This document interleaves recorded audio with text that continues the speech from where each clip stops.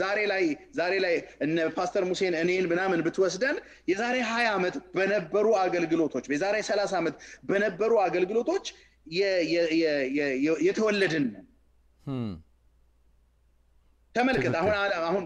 በኢትዮጵያውያን በኤርትራውያን ዙሪያ ላይ የምታያቸው አገልጋዮች የመቼ ውጤት ናቸው ብትለይ ከሰባዎቹ መጨረሻ ከ80 በኢትዮጵያ ካሌንደር እስከ 80 መጨረሻ ድረስ ባለው ዘመን ላይ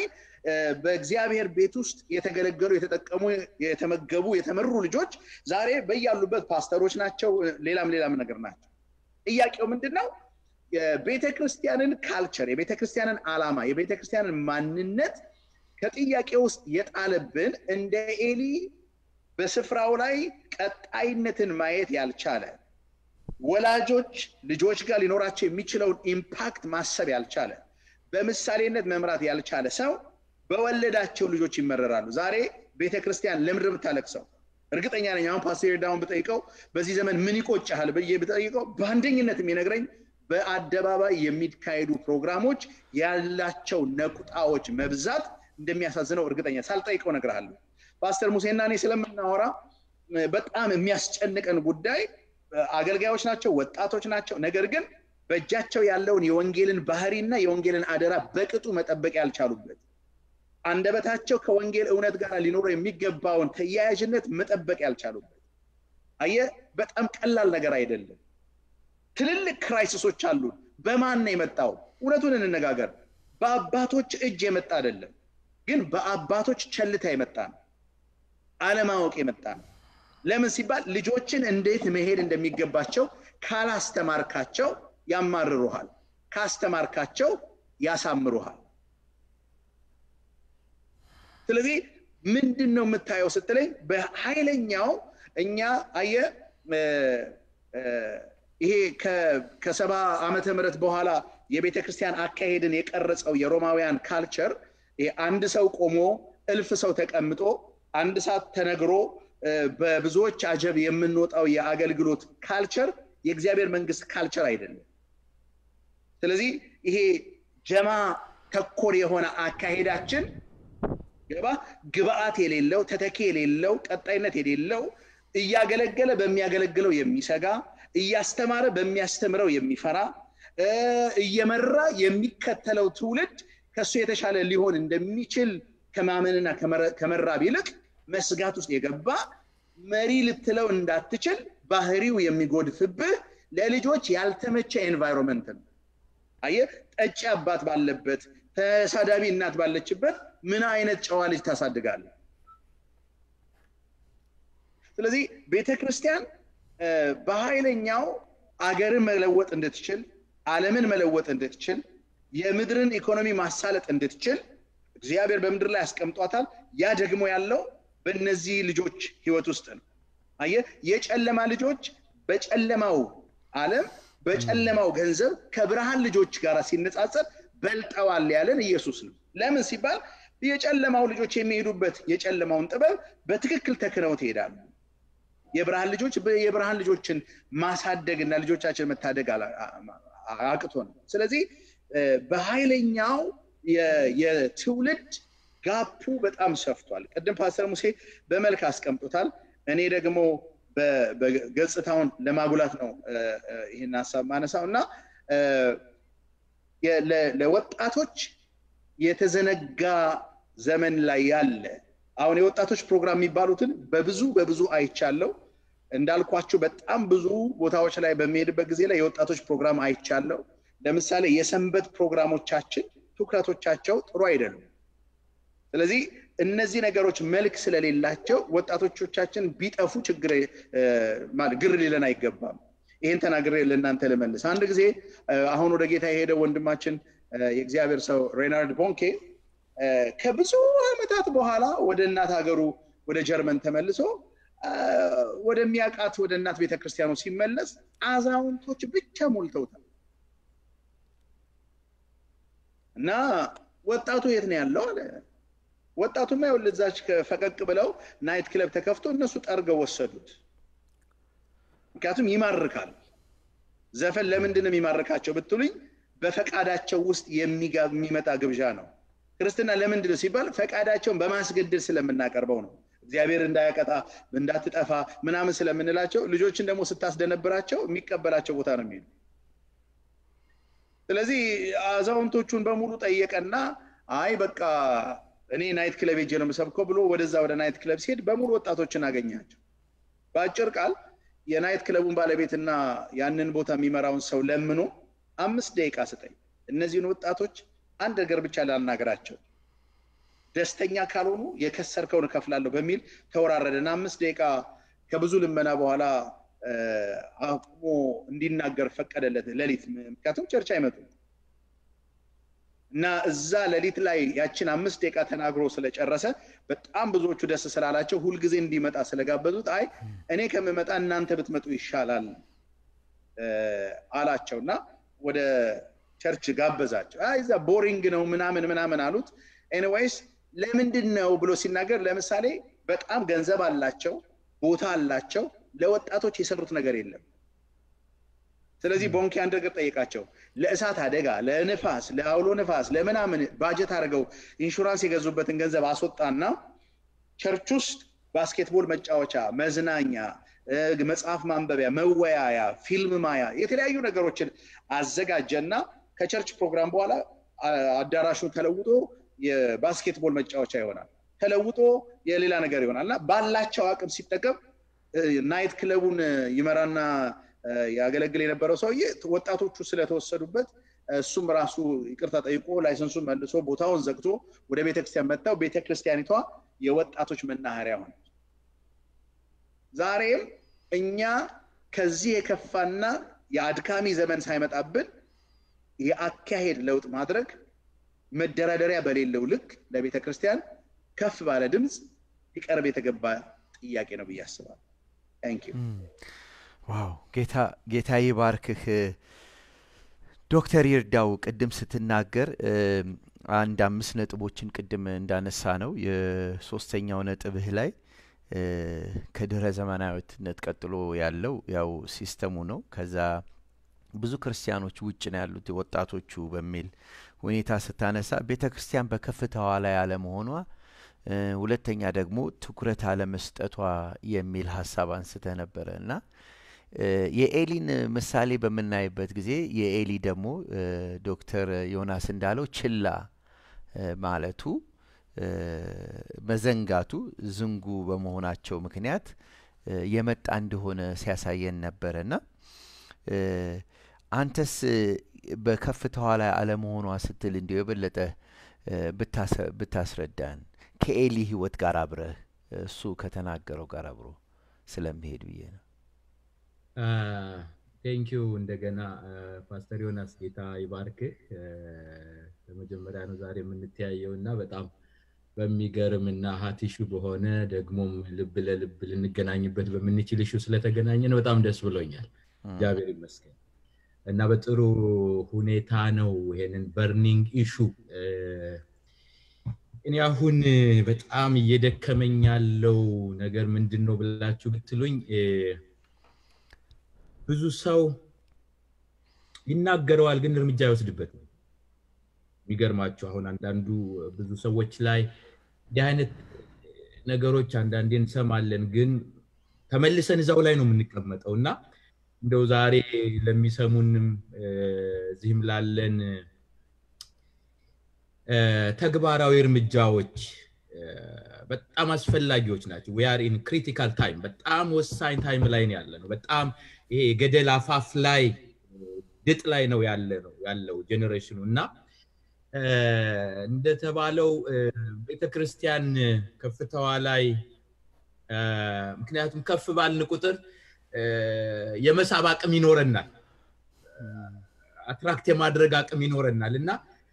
አሁን ቤተክርስቲያን አንዱ ጄነሬሽኑን ሉዝ ያደረገች ያለበት ምክንያት የተጠራችበት ዛ ከፍታ ላይ አይደለም ያለችው ዛ ፖዚሽን ላይ አይደለም ያለችው ስለዚህ ትውልዱን መማረክ አልቻለችም that is why ትውልዱ ሌላ ነገር እየማረከው ነው ሌላ ነገር እየወሰደው ነው ሌላ ነገር አትራክት ያደረገው ነው እዚህ ጋር የረቀድም ብዙ ነገሮች ተብሏል ይሄን ትውልዱን የምንይዝበት ከዓለሙ ሲስተም የሚበልጥ እኮ መገለጥ እኛ ጋር ነው ያለው ከዓለሙ ሲስተም የሚበልጥ ሊደርሺፕ ስታይል እኮ ከኛ ጋር ነበር መውጣት የነበረበት እንዴት ትውልድን በየዘመናቱ ሃንድል ልናደርግበት የምንችለው ጥበብ እኮ ከሰራዊት ጌታ ከእግዚአብሔር ዘንድ ነው እኮ የሚመጣው ያንን አለማያዛችን እንዴት አድርገን ይሄንን ትውልድ መያዝ እንዳለብን ሰው ሁሉ ሐሳብ አለው ነገር ግን ሐሳቡን ኢምፕሊመንት የሚያደርግበት ትውልዱን የራሱ የሚያደርግበት ቤተክርስቲያን ውስጥ የሚያስቀርበት አሰራር መቀየስ አቅቶታል ቤተክርስቲያን አቅቷታል ያ ከፖዚሽናችን የመውረዳችን ምልክት ነው አንዱ እንጂ ትውልዱን እግዚአብሔር ለቤተክርስቲያን አሳልፎ ሰጥቷል በነገራችን ላይ በጣም ብዙ ድሎችን አምክነናል በኢትዮጵያም ደረጃ ብትሉ በጣም ብዙ ትውልዱን ለኒዝባቸው የምንችላቸው ብዙ ድሎች አምልጠውናል መያዝ ካለመቻላችን የተነሳ በጣም ብዙ ነገሮችን ቅድም ፓስተር ዮናስ ተናግሯል ያው ተረቶቻችንም ምንድነው ልጅ ያቦካው አይደለም ይባለው በቃ ማለት ያ ሜንታሊቲ ነው በእኛ ውስጥ ያደገና ለወጣቱም ከዚህ የተነሳ እኔ በጣም ብዙ ሰዎችን ተናግሬያለሁ በነገራችን ላይ መጽሐፌ ላይ በጣም ብዙ ፓስተር ዮናስ ያላቸው ብዙ ነገሮችን እዛ ላይ ያው አንዳንዶቻችሁ ብዙዎቻችሁ ምናልባት ፓስተር ዮናስን ያላየው ያነበባችኋቸው ነውና ይሄንን ትውልድ ልናስረክበው የምንችለው ከማስረከባችን በፊት ምናልባት ወደሚቀጥለው በኋላ እንመጣበት ይሆናል ካላቀረብ ነው ካላቀፍ ነው እኛ ውስጥ ያለውን እውነተኛ ነገርና ትክክለኛውን ነገር እንዲረዳ ካላደረግነው ሐላፊነት ወይም ደግሞ ተከተለ ብለን ምናስገድደው ነገር አይደለም ስለዚህ የቤተክርስቲያን ወደ ላይ ወጣ ምርኮንም ማረከ ነው አይደል የሚለው ቤተክርስቲያን ወደ ከፍቷ በወጣች ቁጥር ስበት አላት የቅድስና ስበት የፍቅር ስበት እግዚአብሔር ባስቀመጠን ስፍራ በመቀመጣችን ትውልዱኛን እንዲያየን ለዚህ እኮ ነው ጌታም የተናገረው በተራራ ላይ ያለች ከተማ ልትሰወር አይቻላትም በቃ ልትሰወር አይቻላትም ተጽኗ ያን ያህል ነው የሚሆነው እኛ ግን ወርደን ነው ያለነው ቤተክርስቲያን ወርዳን ያለው ከዚህ የተነሳ ትውልዱ ማየት አልቻለም በቤተክርስቲያን ላይ የእግዚአብሔርን ክብር ትውልዱ ማየት አልቻለም ቤተክርስቲያን የሚያስቀረውን የእግዚአብሔርን ክብር እንደመጣ የሚያስቀረውን አንዳንዱ መዝሙር ጋብዞት ይመጣል አንዳንዱ ይሄና ያ ነገር ጋብዞትም እንኳን ቢመጣ እንዲቀር አልተደረገም ለምን ቤተክርስቲያን የሚስብ ነገር የላትም ይሄን ትውልድ የሚስብ ነገር የላትም ዛት ኢስ ዋይ በጣም ብዙ ነገር እየሳበው ትውልዱ እየሄደ ነው እንዴት እናስቀረው ይሄን ትውልድ የመጀመሪያው የሚታየኝ እሱ ነው ወደ ከፍታችን እንመለስ ወደ ፖዚሽናችን እንመለስ የእግዚአብሔርን ክብር በቤተክርስቲያን ላይ እንዲገለጥ ከእግዚአብሔር ጋር እንስማማ ያን ጊዜ በጣም ቀላል ነው የሚሆነው ትውልዱ እንዲከተለን ትውልዱ እንደመጣ እንዲቀር ምናልባት ቅድም የተባለው በኋላ ጠቅሰዋለሁ በየማስበው ኤሊ ምንድነው በእግዚአብሔር ቤት ያስቀረው ቢባል የወጣቱን ሐላፊነት ስንነጋገር ምናልባት አነሳዋለሁና የልጆቹ እንደዛ መሆን የቤተ መቅደሱ እንደዛ መሆን ምንድነው የሆነው ብላችሁ ብትሉ መጨረሻ ላይ አልቲሜትሊ እግዚአብሔር ክብር ነው ቤቱን የለቀቀው በቃ ለቀቀ ሚንስ ያ የመጨረሻው ደረጃ ሆኖ ነው የምናየው እንጂ ለካ እንደነዚህ ልጆቹ ሲበላሹ የምታዩት እንደዛ ሲሆኑ የምታዩት የእግዚአብሔር ክብር ከቤቱ ስለለቀቀ ነው በቃ ከመጀመሪያውኑ ለቋል እኮ የእግዚአብሔር ቤት እኮ እንደዛ ሲሆን የምታዩት የእግዚአብሔር ክብር በቤቱ ላይ ያለ መሆኑ ነውና እኔ እንደው እግዚአብሔር ቢረዳን ወደ እግዚአብሔርና ወደ ቀደመው ክብራችን የምንመለስበት ቤተክርስቲያን ወደዛ የምትመጣበት ነገር ቢሆን ትውልዱን እግዚአብሔር እንደገና አሳልፎ ሊሰጠን ይችላል ብያምናለሁ ጌታ ይባርክህ ዶክተር ይርዳው የእግዚአብሔር ስም የተባረከና የተመሰገነ ይሁን ፓስተር ሙሴ ከዚሁ ጋር አብሮ ተጨማሪ ቅድም ራሱ ስትናገር የነበረው ነገሮች አሉና ተመሳሳይ የሆነ ድግግሞሽ የሆነ ያልተመጣጠነ ምግብ አለመብላት የሚሉትን ሐሳቦች እዛው ላይ ተናግረ ነበርና እነዚህ ነገሮች ድግግሞሹ ተመጣጣኝ የሆነ ነገር አለመብላት አለመመገብ የመሳሰሉት ነገሮች ችግሮቹ ራሱ እንደሆነ አሳይተናልና እንዲያውም በብዙ ቦታዎች ላይ እኔ እናንተም ስንወያይ ቤተክርስቲያን ዩዝ ፓስተርስ ሊኖራት ይገባል በራሳቸው ቋንቋ የሆነ መልእክቶችን ማግኘት ይገባቸዋል የሚል ሐሳብ ስትናገር ነበርና የወጣቱ አሁን እንዲህ ያለ መሆኑ ኃላፊነትና ድርሻውን ያለ መወጣት ምክንያት በዚህ ዙሪያ ላይ የበለጠ ብትነግረን ደስ ይለኛል። እሺ አመሰግናለሁ። ያው በጣም ቆንጆና ፍሰት ባለው መንገድ ሐሳባችን እየተያያዘ ያለበት ጊዜ ላይ ያለነው እንደ ባክግራውንድ እንደ መነሻ ሐሳብ እንደ ኢትዮጵያ ክርስቲያን ማህበረሰብ የበለጠ ለማውራት እኔ የምችለው ምንድነው ቀደም ዮኒ ያነሳቸው ሐሳቦች አሉ በጣም ልቤን ያጋለው ነጥቦች አንስቷል። ማስታውሰው እኔ ራሴ የኢትዮጵያ ቤተክርስቲያናት ሲጀምር በወጣቶች አይደለም የጀመረው በትልልቅ ሰዎች ነው። እኔ አሁን ስደርስ አባቶች ናቸው የነበሩት ግን የተቀላቀለው ትውልድ ወጣት ነው የሆነው። እነዛ አባቶች ኦልሞስት አሁን 90% ወደ ጌታ እየተሰበሰቡ ያለበትና ያ ወጣት ቦታው ላይ ተካበት ሁኔታ ነው የሚታየው እና በአመራሩም ብትለው በክርስቲያናዊ ማህበረሰብ ቁጥርም ብትለው አብዛኛውን በአሁኑ ሰዓት የኢትዮጵያ ቤተክርስቲያናት በወጣቶች ጉባኤ ተሞላ ነው። እሱም ቀደም እንዳለው እኔ ባለፈው ጊዜ አቡዳቢ እሱ ቸርች ሄጃለሁና የሚገርም ነው። በቃ እዛ ምድር ላይ እንደውም ዛሬ ብዙ ነገር ሊለን የሚችለው እሱ ነው። እንዴት ነው በዛ ምድር ላይ ይሄንን ወጣት ለመያዝ ሁክ የሆነ መያዣ ነገር እግዚአብሔር ምን እንደሰጠውና ይህ ትውልድ ምናልባት ከሱም የሚማረው ነገር ያለ ይመስለኛል። በዛ በአረብ ሀገር ሰው ሁሉ ቢዚ በሆነበት ቦታ ላይ የአረባቸው ጉባኤ አስገራሚ ነው። የሚሰበሰበው ህዝብ አስገራሚ ነው። ይሄ ጥበብ ከየት መጣ? ይሄ ጥበብ ከየት ወረደ ነው የሚል ጥያቄ መጠየቅ አለብን። ምክንያቱም በማይመች ምድር ላይ የሚመች ስራ መስራት ከተቻለ በሚመች ምድር ላይ እጅግ በጣም የሚመች ስራ መስራት ይቻላል ማለት ነው። አሁን ያለው እንግዲህ እኔ ድርሻና ኃላፊነቱን ስላያያዝከው የምናገረው በአምስት ነጥቦች ጋር ነው ያለው የኢትዮጵያ ቤተክርስቲያናት ዝም ብዬ ጥናት ሳደርግ ያገኘሁት ማለት ነው። አንደኛው በወጣቶች አካባቢ ላይ ኢቫንጀሊካል ዩዝ ይባላል። ከአባቶች አስተምሯቸውን አኗኗራቸውን አካሄዳቸውን የተረከበ የአባቶችን የፉትፕሪንት በደንብ የሚያቅ እንደዚህ አይነት ማህበረሰብ ኢቫንጀሊካል ዩዝ ተብሎ የተያዘ አለ። ሌላው በመሃል ደማውን የተፈጠረው ፕሮፌት ቸርቾች አካባቢ ፕሮፌቶች የሚመሩት ቤተክርስቲያን አካባቢ ላይ ዛፍ ብትመለከት 98-99% ወጣት ነው ያለው እና ልዩ ባህሪ ነው ያለው፣ ልዩ አስተምሮ ነው ያለው፣ ልዩ አመለካከት ነው ያለው። ይሄኛው ላይፍ አያቀውም፣ የአባቶችን መንገድ አያቀውም። አባት መጥቶ እንደዚህ ገብቶ እንደዚህ ስትላቸው ሃይማኖታዊ ትምህርት ነው የሚመስላቸው፣ ታሪክ የምታወራ የሚመስላቸው ሊሆን ይችላል። ሶስተኛው ኤዱኬትድ የሆነ ኢቫሱ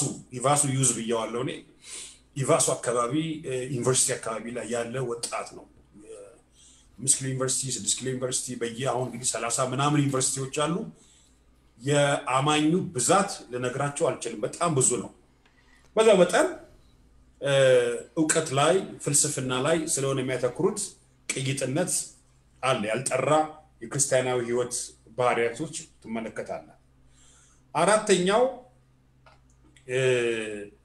ዩዝ ቸርቾች ላይ ደግሞ ዝም ብሎ ወጣቶች ደግሞ ሆነው ራሳቸው የጀመሯቸው ቸርቾች ላይ ብጤዎቻቸውን የሰበሰቡት እና በተለይ በዚህ አቅጣጫ ላይ ምን አይቻለው መሰላችሁ? አዲስ ኢትዮጵያ ቤተክርስቲያናት ሽማግሌዎች የሚመሩበት የሽማግሌ መድረክ ያለበት አካባቢ ላይ ሽማግሌ ፑልፒት ላይ የሚበዛበት በደሚ ሽማግሌ ማለት ነው። ኮንግሪጌሽኑም 90% ከተገኘ ማለት ነው፣ ከተገኘ ሽማግሌ ነው። አዛውንቶች ይበዛሉ ቅዝቅዝ ያለ ነው ብጤያቸው ነው ጠባያቸው ይነግሯቸዋል ማለት ነው ይሰማችሁ ነው ሶ የኢትዮጵያ ቤተክርስቲያን ፈተና እንግዲህ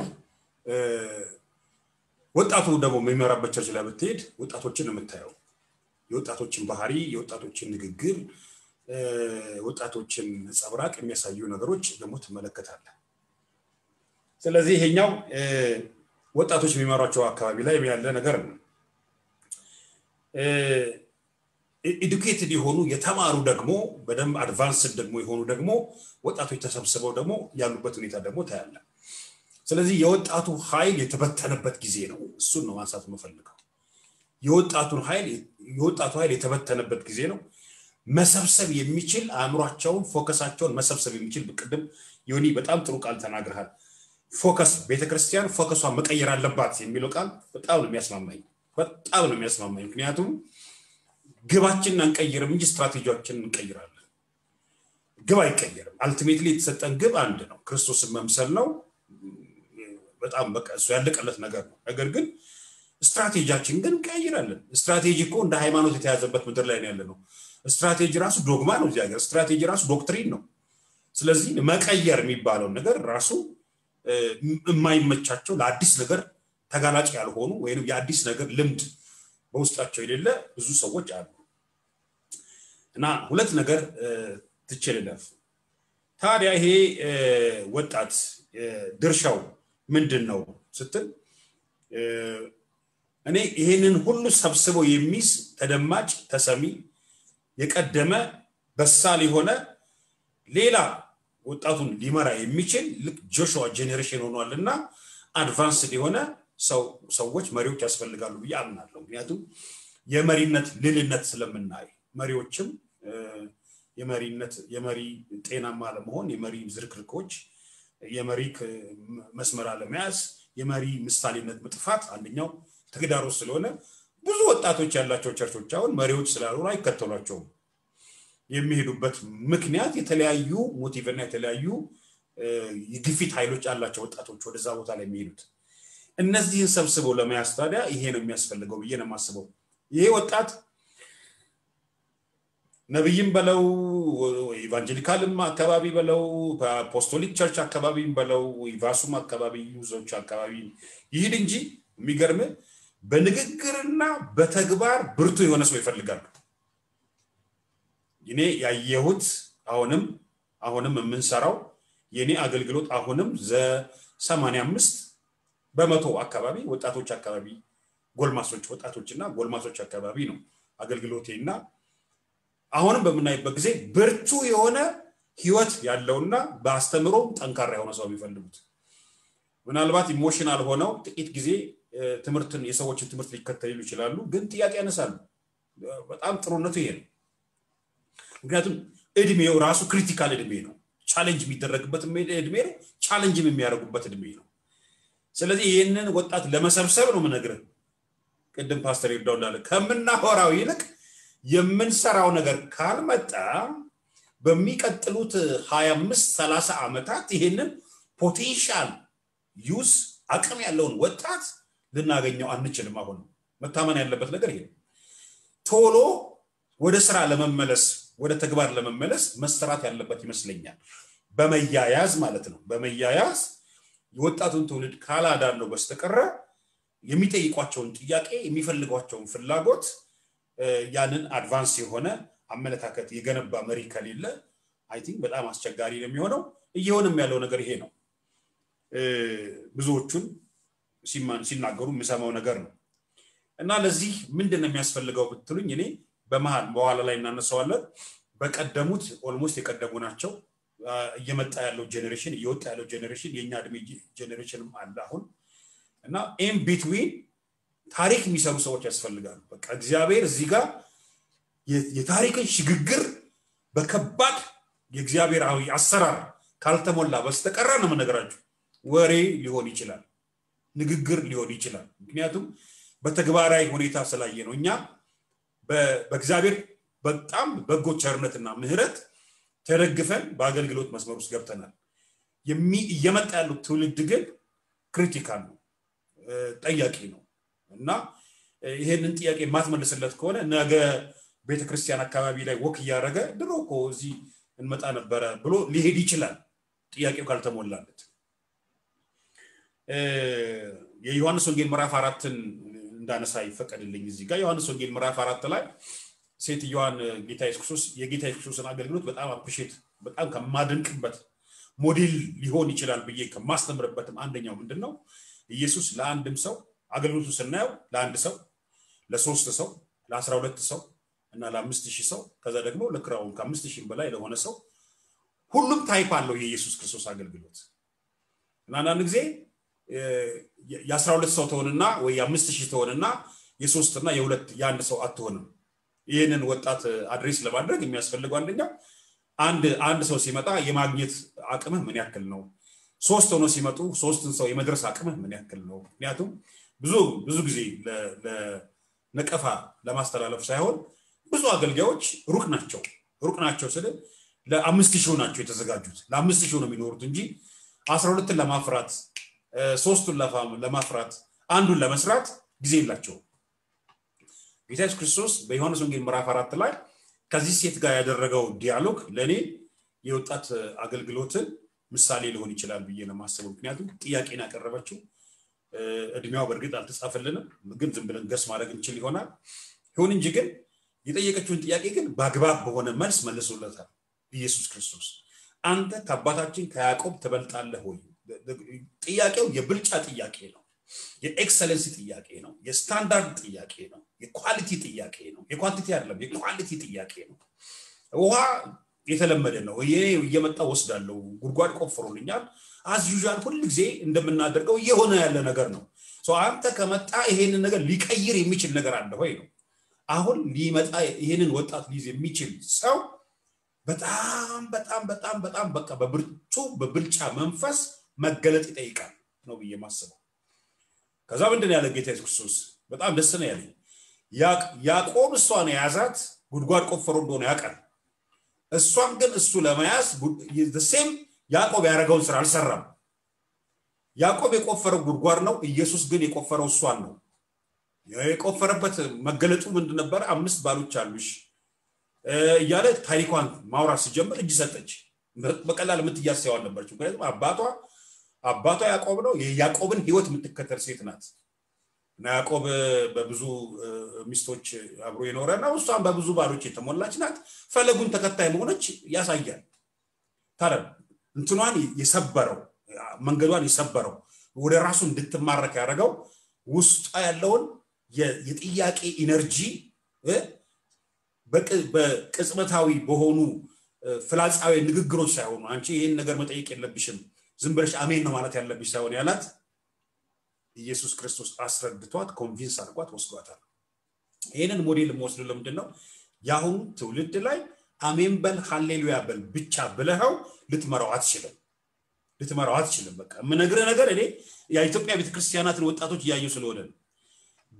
ብዙዎቹ አሁን በዚህ ውስጥ ያሉበት ጊዜ ላይ ነውና አድቫንስ የሆነ ሊደርሺፕ ይጠይቃል ማለት ነው ክፍተቱ መሞላት አለበት አሁን የቀደመው ጊዜ አወራሉ የቤተክርስቲያን የቤተሰብና የቤተክርስቲያን መንፈሳዊ ክፍተት መፈጠሩ ለአሁኑ ችግሮች አንዳንድ ችግሮች መጋለጥ ምክንያት እንደሆነ የቤተክርስቲያን መሪዎችና በቂ ዝግጅት አለማድረግ ሁለቱም ችግሮች ማለት ነው ይሄ ችግር ከሆነ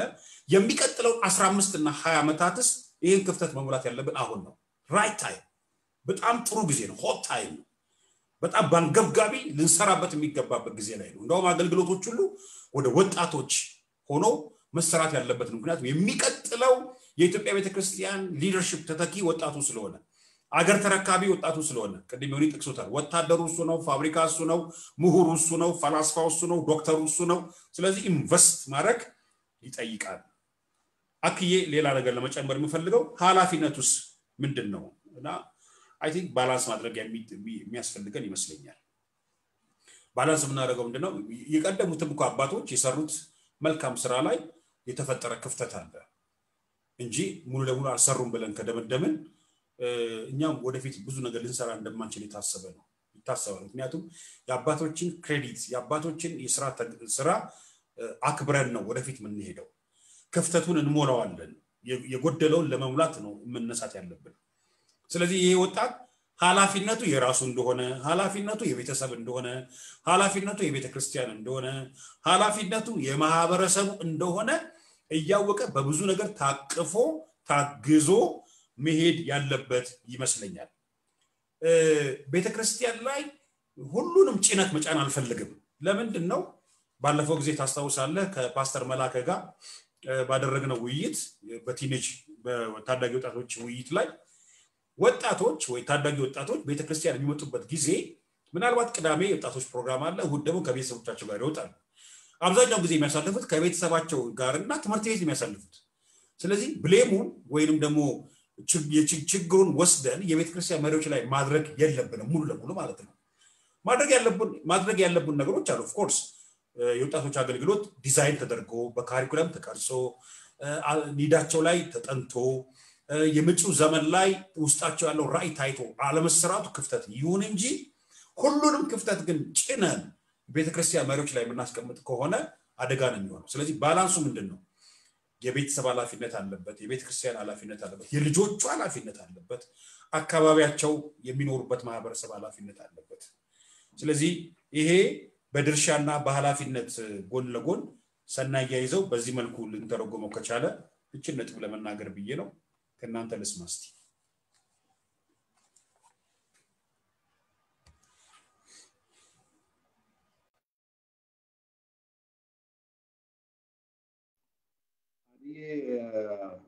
ሚውትድ ነህ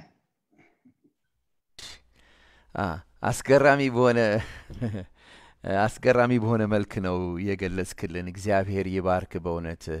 ብሩህ አምሮ የበሰለ ቅድም እንዳለው ብዙ ዋጋ የከፈልክ በወጣትነት እድሜህ በርበሬና ዝንጅብል በሚጫንበት መኪና የተጫንክ ያገለገልክበት ያ ህይወት ተጨምቆ ነው ዛሬ እዚህ ላይ የምናየው እና ሞዴል የሚሆኑ አድቫንስድ የሆኑ ሊደርሺፕ እንደሚያስፈልገን እዛ ላይ በደንብ አድርገህ ትናገር ነበረ እና ፓስተር ዮናስ ቅድም ሲናገር በወጣቶቹ ዙሪያ ላይ ዱባይ በጣም አስገራሚ የሆነ ስራ እየሰራችሁ እንደሆነ ብዙ ልምድ እንዳለ እዛ ቦታ ላይ በጣም ጥሩ እየተከናወነልህ ያለ ነገር እንዳለ ፓስተር ሙሴ ሲናገር ነበርና ከተናገረው ላይ በጣም ልቤን የነካኝ ብዙ ችግር ባለበት ተጽዕኖ ባለበት አገር ላይ እንደዛ አይነት ስራ እንዴት ሰራችሁ የሚለው ነገር ከዛ ላይ ልምድህን ብትነግረን ያው የዲያስፖራውን እንግዲህ አንተም ታውቀዋለህ ያው ብዙ ሰዎችም ያውቃሉ ብዙ ወጣት ከቤተክርስቲያን የወጣበት ዩዝ ፓስተሮች የሌሉበት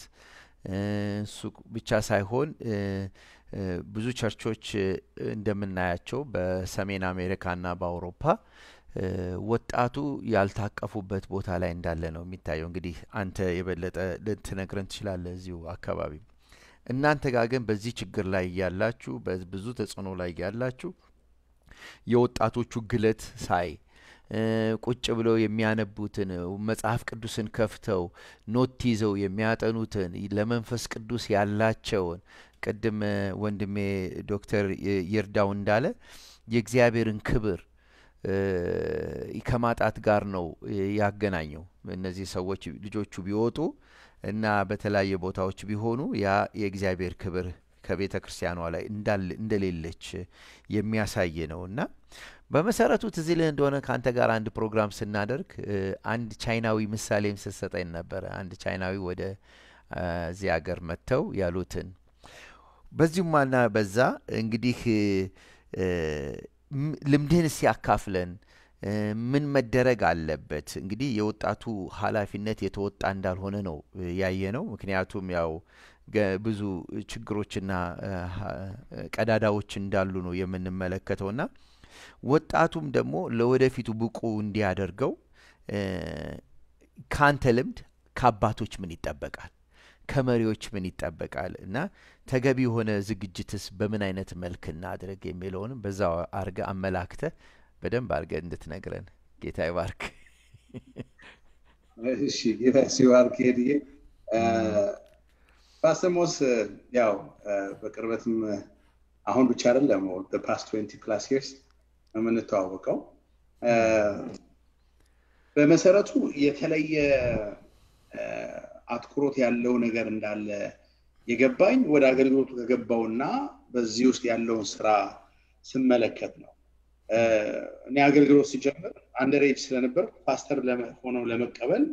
የነበረው ኢቫንጀሊካል ኮሚኒቲ 18 ዓመት ይሙላ ላይ ነበር ግን ምን ብለን እንጥራ አይነት ችግሮች ነበሩ እና it shows you ቤተክርስቲያን ታገልግል እንጂ ልጆች ይኑሩ እንጂ ገባ ለልጆች ያላት ኮንሰፕት ልክ አልነበረ ትክክል አልነበረ ቅድምም ይያልኩ ነበር ለምሳሌ ጌታ ኢየሱስ አንድ ሁለት ምሳሌዎችን አሳይቶናል ምን ላነሳ ፈልጌ ነው በመጀመሪያ እንደ ቤተክርስቲያን እንደ እግዚአብሔር መንግስት ባላደራዎች ቤተክርስቲያንን እየጠበቅን ነው ወንጌልን እየጠበቅን ነው ስንል ይሄንን ባላደራነንና ጠባቂነን ስንል እንደ በመንድር ምን ተረጉመው ፕሮግራሞች ባለማጓደላችን አባላቶቻችን ያሉትን የቸርች ድል የቸርች ቁብ የቸርች ፕሮግራሞች ምናምን በማሳለጣችን በእነዚህ ነው how are we defining ourselves ምን ብለን ራሳችንን እናስቀምጣለን አየ የቤተክርስቲያናችን ቪዥን ካየኸው ልጆችን በተወለዱበት ማንነት ለተወለዱበት ማንነት ማብቃት ነው የሞግዚትነት አገልግሎት ላይ ነው የምናተኩረው እና ፔዳጎጎስ ይለዋል ግሪኩና ሞጋዥ ነን አገልጋይ ማለት ሞግዚት ነው ሞግዚትን ካያሃት ከእናትየው ከአባትየው ይልቅ ለልጆች በጣም የምትቀርብ ናት በጣም በግሪኩ ትርጓሜ ምን መሰለ ልጆችን በሚመስል ባህሪ ልጆችን ወደሚመስሉበት ባህሪ ማሳደግ ማለት ነው ጥበብ ነው መቼስ ወላጆች ነን ሁላችንም እና ለ3 አመት ህፃን ልጅ የ5 አመት ህፃን ልጅ ሞግዚት አትቀጥረው አየ በጣም አደገኛው ብልሹ አንዱ ቸርች ውስጥ የምታየው ነገር ምንድነው ለአዳዲስ ክርስቲያኖች አዳዲስ አገልጋዮች ነው የምንመድበው ገባ ቆይስቲ ስብከቱ የሚለካ ምናምን የሚለካ አገልግሎት መጀመሪያ የምናደርገው ልጆች ላይ ነው ይሁን ልጆች ላይ እንደሱ አይነት ነገር ካመጣ ቆሮንቶስ ቤተክርስቲያን ውስጥ የመጣውን ጥፋት በእርግጠኝነት ተጠብቀው ጳውሎስ እንደዚህ ያለ በጣም ብዙ ሞግዚቶች አሏችሁ እኔ ግን ወላጃችሁ ነኝ እና አንድ ልጅ በ10 ሞግዚት ካሳደከው ልጁ በሰዎች እጅ ውስጥ እንደሚገባ ፎጣ ይቀባበሉታል እንጂ ማንነት ኖሮት አያድግም አሁን እኔና ፓስተር ሞስ ብዙ እናወራለን በዚህ ላይና የመድራችንን ወጣ ስትመለከተው የሆነ ቦታ ላይ ይድናል የሆነ ቦታ ላይ እየዞረ ዘመን ይፈጃል በዙረት መካከል ራሱን ባያገኝም ይሻለኛል የሚልበት ቦታ ላይ ይኖራል የተፈጠረበትን ዓላማና ማንነት ሳያገኘው እድሜውን ይገፋል የአይደንቲቲ ማንነቱን የሚገነባበት ዘመን ነው ወጣትነት አየ ቤተክርስቲያን ይሄንን ነው ማወቅ ያለባት በአባቴ ቤት ሆን ዘንድ ይገባኝ እያለ ኢየሱስ እንደተናገረው የወጣትነት እድሜ ራስን የምታገኝበት ሰፈር ማለት ነው let's define that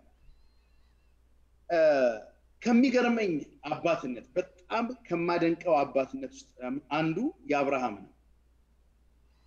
አብርሃም እግዚአብሔር ሲናገረው ወደሚያሳየው መንገድ እንዲወጣ ሲናገረው ልጅ እንዳልነበረው እናውቃለንና በጣም ረጅም ከ20 ዓመታት በላይ ጠብቆ ይስሐቅን አገኘ እና ይስሐቅ ጡት በጣለበት ጊዜ ድግስ ደገሰ ይላል በተወለደበት ጊዜ አልደገሰ ጡት በጣለበት ጊዜ ነው now let's consider this እግዚአብሔር ምንድነው ያለው ባንተ በልጅ በይስሐቅ ትውልድ ዘር ኪዳን ይጠራል ይመጣል ብሎታል ፕሮሚሱን አብርሃም እንዴት አንደርስታንድ አደረገ የሚለው ጋር ነው እስማኤልም ልጁ ነው ይስሐቅም ልጁ ነው እና አብርሃም በልጅ እግዚአብሔር የሚቀጥለውን ትውልድ እንደሚሰራ ፈቃዱን እንደሚያደርግ ሲረዳ አብርሃም አንደርስታንድ ያደረገው ልጅ መውለድ ላይ ብቻ አልነበረም ልጅን ማሳደግ ላይ ነበር ለዚህ ነው በአዲስ ኪዳን አብርሃም በወንጌል ልጁን አሳደገ ይላል አየ መካን የነበረ ሰው ልጅ ያልነበረው ሰው አባት አደርግሃለሁ እያለ እግዚአብሔር እንዳሸዋ እንደ ከዋክብት ተበዛለ ልጆች ይበዛሉ ምናምን እያለ ሲጠራው አብርሃም የገባውና ያንን ፕሮፌሲ የጨረሰው የፈጸመው ልጅ በመውለዱ ላይ ልጅ በማግኘቱ እግዚአብሔር ይመስገን የተባለው ልጅ መጣ ላይ አልነበረም የመጣው ልጅ ሲወለድ ልትደሰትበት ይገባል። ሳራ የመጀመሪያ ልጇ ስትወልድ አብርሃምም ደስ አለው፣ ሙክቶችን አረደ፣ ህዝብ ጋበዘ ምናምን የሚል ጥቅስ አታነብም። አብርሃም ከይስሐቅ መወለድ በኋላ ፎከስ አድርጎ ደስታውን ሴሌብሬት ሲያደርግ የምታየው ጡት ባስጣል ደግሞ በዚያን ዘመን አንድ ልጅ ወይም በድሮ አማርኛ ላውራው የአባቱን ዝናር ማስቆረጥ ሲደርስ እንደማለት ነው። ያው የጦርነት ቃል አወራ እንዳትሉ መቼ ጤነኛ ሰፈር ነው ያለነው ብዬ ነው። ግን ለማደን ገባ የሚሰጠውን ሪስፖንሲቢሊቲ ለመወጣት ልጁ ደፈር አለ ማለት ነው። ዝናር አስቆረጠ ማለት ያው ዝም ብሎ በባዶ ሜዳ ጥይት ተኩሳል እንዳይደለ መቼስ ተረዱኛላችሁ። ያው ችግር ነው በዚህ ዘመን ብዙ ነገር ተንታኝ ስላለው። ስለዚህ አብርሃም ልጁን ሲያየው የሚያይበት ጀስት የጠበቀው ልጅ መጣ አይደለም። ያ የሚጠበቀው የልጅ አይነት እንዲሆን አማርኛ በደንብ ስሙኝ። የሚጠበቀው ልጅ መምጣቱ ሳይሆን የሚጠበቀው የልጅ አይነት ማደጉ ነው ማተር የሚያደርገው። ይስሐቅ መወለዱ ሳይሆን ማደጉ ነው ማተር የሚያደርገው። ስለዚህ ልጁን አብርሃም ይስሐቅ ያሳድገው በእግዚአብሔር ወንጌል ነው። ናው ኢማጂን አብርሃም ውስጥ የነበረ አንደርስታንዲንግ ይሄ በአምስቱ የስሜት ሕዋሳት የማትዳስሰው የማትቀምሰው የማታየው የማታሸተው እግዚአብሔርን ለይስሐቅ አብርሃም የገባውን ያክል ማስረዳት አለበት። ለዚህ ይመስለኛል በአዲስ ኪዳን የቤተ ክርስቲያን መሪነት ኳሊፊኬሽን ሲደረደር አንዱ የአንድ ሚስት ባል ከሆነ፣ ሁለተኛ የሚያምኑ ልጆች ያሉት ይላል። የቤተ ክርስቲያን እኔ ልጆቼን በስታንዳርድ ደረጃ ለምሳሌ አሁን እኔ መቼስ ከዚህ በኋላ ያለው ዘመን ያስፈራኛል። ፓስተርነት በሲቪ ከሆነ ሲቪው ላይ ምን መጣት አለበት? ልጆች አሉ? አዎ። ስንት ናቸው? 3 ልጆች አንተ እንደምታምነው ክርስቶስን ያምናሉ? አዎ። እንዴት አሳመንካቸው የሚለው መጠየቅ እንደ አንድ ክራይቴሪያ ተቀምጧል ባይብል ላይ። አሁን ግን እውነት እንነጋገር። ያው እንግዲህ ፓስተርም አለ ሞሲም አለ። እንዲያውም አሁን አገልጋይ ካገኘን በጣም ደስተኛ ነን። ልጆቹ የሚያምኑ አይደለም የሚያሳብዱ ይሁኑ። we don't value። ስለዚህ ሰውየው የምንፈልገው ሰውዬ ይምጣ እንጂ this is the crisis. this is why ቤተክርስቲያኖች ቤት ውስጥ ያሉትን ልጆቹ ጋራ መታገስ አንዳንድ ወላጅ ከልጆቹ ጋር እንኳን በስነ ስርዓት ኮንስትራክቲቭ የሆነ ታይም ማጥፋት መገንባት የማይችልበት ስፍራ ላይ እንዳለ ያሳያል። ያ በጣም አደገኛ ውድቀት ነው። ያ በጣም አደገኛ ኪሳራ ነው። ገባ? ልጆቹ በጣም ብዙ ወላጅ ስለ ልጆቹ ሲሳቀቅ እንጂ ስለ ልጆቹ ሲስቅ አታየው። ለምንድን ነው ብትለኝ ልጄ ወይኔ እግዚአብሔር ይርዳኝ ጸልዩልኝ አስራለው እፈጃለው እከሰክሳለሁ ምናምን ኢላማ የሌለው ጥይት እንደመተኮስ ነው። እና ልጆችን ቁጭ አድርገህ ስለገሰጽካቸው ነው never. It takes skill, it takes parenting, it takes vision. አብርሃም ይስሐቅን ወሰደውና እግዚአብሔርን ማመን ከተተበት። እግዚአብሔርን ማመን ብቻ አይደለም አብርሃም የሚታመን የእግዚአብሔር ሰው መሆኑንም ይስሐቅ እንዲያይና እንዲያምን አድርጎታል። እግዚአብሔር አብርሃምን አንድያ ልጅን ረድልኝ ሲለው አራስነቱ ላይ አይደለም። አራስ ልጅ ብትወስድ ማን ይከለክላል?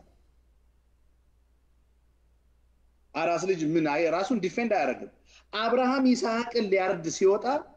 በብዙ ሰዎች የሂሳብ ቁጥር ግጭት ስላለ የሚያስማማን ከ19 ዓመት በላይ እንደሆነ ነው። አብርሃም ይስሐቅን ተራራ ላይ ሞሪያ ተራራ ወስዶ ሊያርደው ሲነሳ ለእግዚአብሔር ሊሰዋው ሲነሳ ልጁ ጎረምሳ ነው። ፈርጣማ ጡንቻ ያለው የገጠር ልጅ ነው። እንጨት መሸከም የሚያውቅ፣ ተራራ መውጣት የሚያውቅ፣ መጠየቅ የሚያውቅ፣ የአባቱን ድምጽና ፈቃድ ለመሙላት የሚያውቅ አብሮ መንገድ ላይ ሲያወሩ ታየዋለ። ወደ ተራራ እንወጣለን እንሰዋለን ብራሉ። የመስዋዕቱ እንጨት ይኸውና ማገዶ ይኸውና። ደግሞ አስበው አንድ በግ መስዋዕት አርገህ ለማንደድ የሚፈጅብህን ማገዶ አሸክመው የምትሄደው ልጅ ለዛ የምትወስደው ቁልቁለት አይደለም ተራራ ነው። አሁን እኮ ትልቁ ችግር ምን መሰለህ? ይሄ ሞደርኒዝም ለምሳሌ እንደኛ ከባህላችን ጋር እንኳን የማይጣጣም አስተዳደግ ያደጉ ልጆች ትተኸው ማገዶ አሸክመው ተራራ ልታስወጣው ይቀርና ስልኬን አቀበለኝ የምትለው ራሱ ለምን ነው? የማይታዘዝ ልጅ ይዘህ ማዘዝ እንዴት እንደምንችል ማሰብ እንደቻልን አላውቅም። የማይሰማኝ ልጆች ቤቴ ቁጭ ብለው ሰዎች እንዲሰሙኝ እንዴት ነው ማስበው? እኔ እኮ የመምራቴ የመደመጤ እኔን መረዳታቸውን እኮ የምታየው ልጆች ይሄ ነው አደገኛ ነገሩ እኮ። አብርሃም ይስሐቅን የመስዋዕቱን በግ እግዚአብሔር ያዘጋጃል ብሎ ተራራ ላይ ከወሰደው በኋላ መሰዊያውን ከሰራ በኋላ ይስሐቅን እንደዚህ አለው። አልተጻፈም ግን እንደዛ ብሎታል። አንተን ነው የምሰዋው አለው። ተመልከት፣ አንተን ነው የምቀባው አይደለም ያለው። አንተን ነው አጋድሜ የማርድ። ይኸውና ቢላው፣ ይኸውና ማገዶ፣ ይኸውና መሰዊያው፣ በጉጉድ አንተ ነህ። እንዴ አባባ እድሜ ነው እንዴ በስጭት ነው ነቅለህ ነው ምናምን አላለው። አባቴ እግዚአብሔር እኔን ረዳኝ ካለ አለው ይስሐቅ ባካሄዱ በትክክል እግዚአብሔር ሰምቷል። እኔም መታረድ እንዳለብኝ እግዚአብሔር ከተናገረ በትክክል ታረድለታለሁ። እኔ የአብርሃም ይስሐቅን አጋድሞ ለማረድ መነሳት ሳይሆን የሚገርመኝ ይስሐቅ የ19-20 ዓመት ጎረምሳ ማገዶ ተሸክሞ ተራራ የወጣ ጀግና ሸሽቶ አለመሄዱ። ይስሐቅና አብርሃም ተራራ ላይ አለመደባደባቸው። ዛሬ እኮ በጣም ብዙዎቻችን እኮ ቸርች ልጆቻችን ይዘን የምንሄደው ጸጉራቸውን ጎትተን እኮ ቸርች ታይም ስትላቸው ኦፍ what is this ምናምን የሚልህ ማለት ልጅ እኮ ነው። ልጆች እንኳን ለአርድህ ነው አይደለም ቸርች እንሂድ ስትለው የሚበጣበጥ ልጅ ካለ ከዚህ በላይ ምን አይነት ክራይሲስ ላይ እንዳለ ሊያሳየን የሚችል ነገር። ወደ ሞግዚትነት ለመምጣት ነው ይሄንን ማነሳው። አብርሃም ይስሐቅን ካጋደመው በኋላ ሊሰዋ ሲል አብርሃም ይስሐቅ አልተፈራገጠም፣ አልሮጠም፣ አላመለጠም። አብርሃም ከሙታን ሊያስነሳው እንደሚችል ማመኑን ያክል ይስሐቅም ከሙታን ሊነሳ እንደሚችል ማመን ችሎ ነበር። የማይግባባ ወላጅነት ስለበዛ ቸርች ውስጥ አያውን ወጣቶቻችን እኮ ማለት እኮ የኔና ያንተ ልጆች ማለት እኮ ነው። አረ እኔና ፓስተር ሙሴን ወሰደን አንድ ላይ በጣም ነው የምንዋደደው የምንቀባበለው ምናምንና የኔና የሱ ልጆች ቸርች ውስጥ በስነ ስርዓት እኔና እሱን ተክተው ተሽለው ለመገኘት የሚያቅታቸው ልጆች ሆነው ከተገናኘን አረ እንጸልይ እባክህ እነዚህ እንደው ምናምን እየተባባለልን ምን አይነት ውድቀት እንደሆነ ሊገባኝ አይችልም። እኛው ወልደናቸው እኛው አሳድገናቸው እኛኑ የሚቃወሙ ልጆች ሆነ። ዛሬ እኮ የምታየው ይሄንን። ለዚህ ነው ዮሐንስ የልጆችን ልብ ወደ አባቶች ከመባሉ በፊት የአባቶችን ልብ ወደ ልጆች ነው። ይሄ ልጆችን አንደርስታንድ የማድረግ ፌሊየሪቲ ነው፣ ውድቀት ነው ይሄን። ስለዚህ ወደ ሞግዚትነት ላምጣለን። ሞግዚቶች ምንድነው የሚያደርጉ ሲባል የመጀመሪያ ነገር ልጆችን ኢንተርቴይን ነው የሚያደርጓቸው። እኔ ይገርመኛል አሁን የኛን ሀገር አባትነት ስትመለከተው ገና ወደ ቤት ሲገባ ወይም የሚመጣበት ሰዓት ሲታሰብ ልጆች እንደ ፈንዲሻ ብትን ብለው የሚደበቁበት ወላጅነት አባት ነኝ ከሚል የአባት ቴሮሪስት ነኝ ቢል ነው የሚሻለው። አባት አይደለም። ልጆች አባት የሚመጣበትን ሰዓት ሴሌብሬት ማድረግ መቻል አለበት። የሚመራቸው የሚያሳድጋቸው ልጆቹ ኮሚዩኒኬሽኑ ጤነኛ ከሆነ የማይዋሹ ልጆች ማሳደግ መቻል አለበት። ያጠፉትን ጥፋት የማይደብቁት፣ የተሳሳቱትን ነገር የማይደብቁት፣ የተሰማቸው ስሜት የማይደብቁት። ለማን ነው የማይደብቁት? ለሞግዚት። ለምን? ሞግዚት የመጀመሪያ ቢልድ የምታደርገው ሪኮግኒሽን ላይ እውቅና ትሰጣቸዋለች። ገባ? ገና መናገር ሳይጀምሩ ራበኝ እያለ እኮ ነው፣ ጠማኝ እያለ እኮ ነው፣ ልተኛ እያለ ነው፣ ምናምን እያለ ነው እያለች የሚያደርጋቸውን ነገር እየተረጎመች ስለሆነ የምታገለግለው ከሷ ጋር ያለው አታችመንት ጠንካራ ነው። አየህ እኛ በህይወት ምንጭ ውስጥ የምናደርገው ምንድነው? አንድ ሰው ለ3 ዓመት ከኛ ጋር ቢቀመጥ ከየት ወዴት ነው ማድረስ ያለብን ብለን ነው የምናስበው። ዳንኤል መጽሐፍ ምዕራፍ 1 ላይ ያለውን ጥቅስ ወስደን ነው ልምድ አካፈል ስላልከኝ ነው የምናገረው። ዳንኤል 1 ላይ ምን ይላል? በደንብ አስተውልን ስማ። ዳንኤል መጽሐፍ ላይ መንግስትን የማስፋት ፕላን ቪዥኑ ምንድነው? እነዛ የባቢሎን መንግስታት መንግስታቸውን ማስፋት ነው የሚፈልጉ። መንግስትን ማስፋት ማለት ደግሞ ሌላውን ማጥፋት አይደለም፣ ሌላውን መማረክ ነው። እንዴት ነበረ መንግስትን የሚያሰፉት? now let's talk about this. ይሄዳሉ፣ ኦቨርፓወር ያደርጓቸዋል። ከዛ ኢሚዲየትሊ ሃይማኖታቸውን አይነኩም፣ ባህላቸውን አይነኩም፣ ሰዎቻቸውን አያጠፉም። ሚሊተሪሊ ካሸነፏቸው በኋላ አካባቢው የገዙት አገር የሚመራበትን ካልቸር ያጠናሉ they try to understand those people ሁለተኛ በመካከላቸው የሚመሯቸው እነማን ናቸው ብለው የሚመሯቸው ሰዎች ይመርጣሉ የሚመሯቸው ሰዎች ይመርጡና አስፋኔዝ ለሚባል ሰውዬ ይሰጡታል now አስፋኔዝ ከ127 ሀገር የመጡ የ127 ቋንቋ ተናጋሪ ሰዎች ወደሱ ይመጣሉ ቋንቋቸውን ቻለ አልቻለ ፕሮግራሙ አንድ ነው የባቢሎንን መንግስት እነዚህ ሰዎች ውስጥ መክተት ነው 3 አመት ነው የሚሰጠው ስለዚህ የመንግስት ልጆች ሊያደርጋቸው ስለሚፈልግ ቋንቋ የማይችሉ የባቢሎን ቋንቋ የማይገባቸው የባቢሎን ቪዥን የሌላቸው ባቢሎናውያን ያልሆኑ ሰዎችን በወፍራም አማርኛ ስሙኝ ባቢሎናውያን ነው የሚያደርጋቸው ግን በትምህርቱ ነው በትሪትመንቱ ነው በሚሰጣቸው ቫልዩ ነው ኢምፕረስ ነው የሚያደርጋቸው የመጡ ከተለያየ ቋንቋ የመጡትን የባቢሎንን ቋንቋ እንዲለምዱ ያደርጋቸዋል ከተለያየ ቦታ የመጡትን የባቢሎንን ካልቸር እና እንዲህ ነው የሚላቸው እናንተን እኮ የባቢሎን መንግስት ያሸነፋችሁ መንግስት እንድትሆኑ ነው የሚፈልገው አየ it gives them purpose አላማ ነው የሚሰጣቸው ስለዚህ እነ ዳንኤልን እና አፍኒንን ፊናስ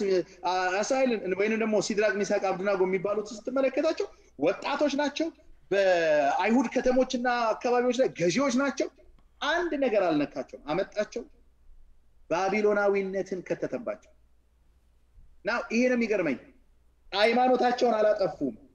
ከእግዚአብሔር ጋር ያላቸው ሪሌሽንሺፕ አላበላሹባቸው ነገር ግን በዛው ባህላቸውና አመለካከታቸው ውስጥ ባቢሎናዊነትን መኖር እንዲችሉ ለባቢሎናዊ መንግስት ማገልገል እንዲችሉ አደረጓቸው now let's talk about this ታውቃላችሁ ወደ አይደለም የሰባው አመት ሲፈጸም እኮ እነ ዳንኤል እኮ ተነስተው ለቀው አልሄዱም እነ ዳንኤል በሰላም ባሉበት ምድር ላይ ነው ነገር ግን አምላካቸው እግዚአብሔርን አስከብረው አምላካቸው እግዚአብሔርን ገልጠው የባቢሎንን መንግስት አገልግለው ነው ያለው በ3 አመት ውስጥ ለመንግስት አቋም እንዲኖራቸው መረዳት እንዲኖራቸው አላማ እንዲኖራቸው አኗኗር እንዲኖራቸው አርጎ በ3 አመት ውስጥ አስተካክሎ አወጣቸው በቤተ ክርስቲያናችን አስፋኔዝ የሚባል ትምህርት አለና በጣም ብዙ ሰው ተችቶኛል አስፋኔዝ የመጽሐፍ ቅዱስ ስም ሳይሆን እነዛ የጣዖት አምላኪዎች come on we're talking about kingdom አየ መንግስት የሚሰፋው እኛ ስንለያይ ሳይሆን በእኛ ልብ ውስጥ ነው በሰው ልብ ውስጥ ነው መንግስት የሚሰፋው ስለዚህ ሞግዚትነት ምንድነው አስፋኔዝ ምንድነው የሚያደርገው መሰለ ይቀበላል አዲያም ሰገድ ወይና አንተ ለሐበሻው እምትበጅ እምትጠቅም እምትገርም ሰው ሆነ ትወጣለህ ኃይል አለን ኢኮኖሚ አለን እንትን ስትራቴጂ አለን ብቃት አለን ምናምን ብለው ላንተ ባንተ ውስጥ ማንነትህን ወደሚፈልጉት ዓላማ ያሳድጋሉ ይሄንን እዚህ ጋር ቆም አድርገውና አንደኛ ጢሞቴዎስ ላይ ሁለተኛ ጢሞቴዎስ ላይ ደስ ተመለከተ ጳውሎስ ለጢሞቴዎስ እንደዚህ በአያቴ የነበረው በእናቴ የነበረው በአንተ ያለውን እምነት አለውና ሲለው አዳፍናው ቁጭ ብለሃል what happened ጢሞቴዎስ አያትየው ስታዳፍና ያውቅም እናትየው ስታዳፍና ያውቅም የልጅ ልጅየው ግን ለምንድነው ማዳፈን የመረጠው why was he doing that ማንንም ታናሽነትን አይናቀው አየ he was not accepted ታናሽነቱን ይንቁበታል ይገፉበታል ስለዚህ የአይደንቲቲ ክራይሲስ ውስጥ ነበር የነበረው ጢሞቴዎስ until ሙሴ መጥቶ እጅ በመጫን በውስጥ ያለውን ጸጋ አነሳሳለው እንዲ ይውል ያዳፈነ ሰው የፈራ ሰው ራሱን ያሸሸ ሰው እኮ ለማስነሳትና ያንን አይነት በነገራችን ላይ ታውቁ ኮን አላውቅም ጳውሎስ ከቀሰቀሰውና ካበረታው በኋላ ጳውሎስ ጢሞቴዎስን ወደ ሙሉ አገልግሎት ካመጣው በኋላ በአዲስ ኪዳን ታሪክ ውስጥ አሁን ቱርክ በመንላት ከተማ ውስጥ 100,000 ምዕመን ይዞ ይኖር የነበረ ይመራ የነበረ ኢኮኖሚው ፖለቲክሱን ያስተዳድር የነበረ እነ ጳውሎስ እነ ጴጥሮስ እነ ዮሐንስ በ6 ወር አንዴ የሚሰብኩበት ቤተክርስቲያን የነበረው ጢሞቴዎስ ነበር he was a leader with 100,000 mega church ነበር ለዚህ ነበር በመካከላችሁ ባለስልጣኖች እንደዚህ አትበል አሮጊቶችን ከ60 አመት በላይ ተቀበል ጥምጥሊቷ ትዳር የምትፈታው ሴትዮ አትመናት ጎበዞችም ለትዳራቸው ታማኝ ሆኑ ባሪያዎች እንደዚህ ሆኑ ጌቶች እንደዚህ ሆኑ ለምሳሌ ቫስት ሚኒስትሪ ነበረው ኢኮኖሚክሱን ሶሻል ካልቸሩን ስፒሪቹዋል አይደንቲቲውን በሙሉ አዋህዶ መምራት ነበር he was one of the significant leaders ግን የት ነበር ስትለኝ ታናሽነቱን በማይቀበል ሪኮግኒሽን በማያገኝበት ተቀባይነት በማያገኝበት አትሞስፌር ውስጥ ቀብሮት ነበር ያንን ስጦታ። ስለዚህ እኔ ስብከት የጀመርኩት አረብ ሀገር ነው። ያደግኩባት ቤተክርስቲያን ሳትጠራ አትንጠራራ እየተባልኩ ስላደግኩ ፈራ ነበር። እኔ ግን መንጠራራቴንም አላውቀውም። ተንጠራራ ስላሉኝ የተንጠራራው መስሎኝ ጸጥላለሁ። እንዳልተንጠራራው የሚመስለኝ ሳዳፍነው ነው። wrong understanding። እኔ ረጅም ጊዜ ፈይቶብኛል የጌታ እራት ቤተክርስቲያን ከጀመርኩ በኋላ ለመጀመር። ለምን መሰለ? ስለ ጌታ እራት በአመት አንድ ጊዜ በሚወሰድበት ቸርች ስለሆነ ያደግኩት። ቸርችን እየሰደብኩላችሁ አይደለም ወይም እየናቅኩላችሁ አይደለም። እግዚአብሔር ስላደግኩባት ቸርች ለዘላለም ይባረክ።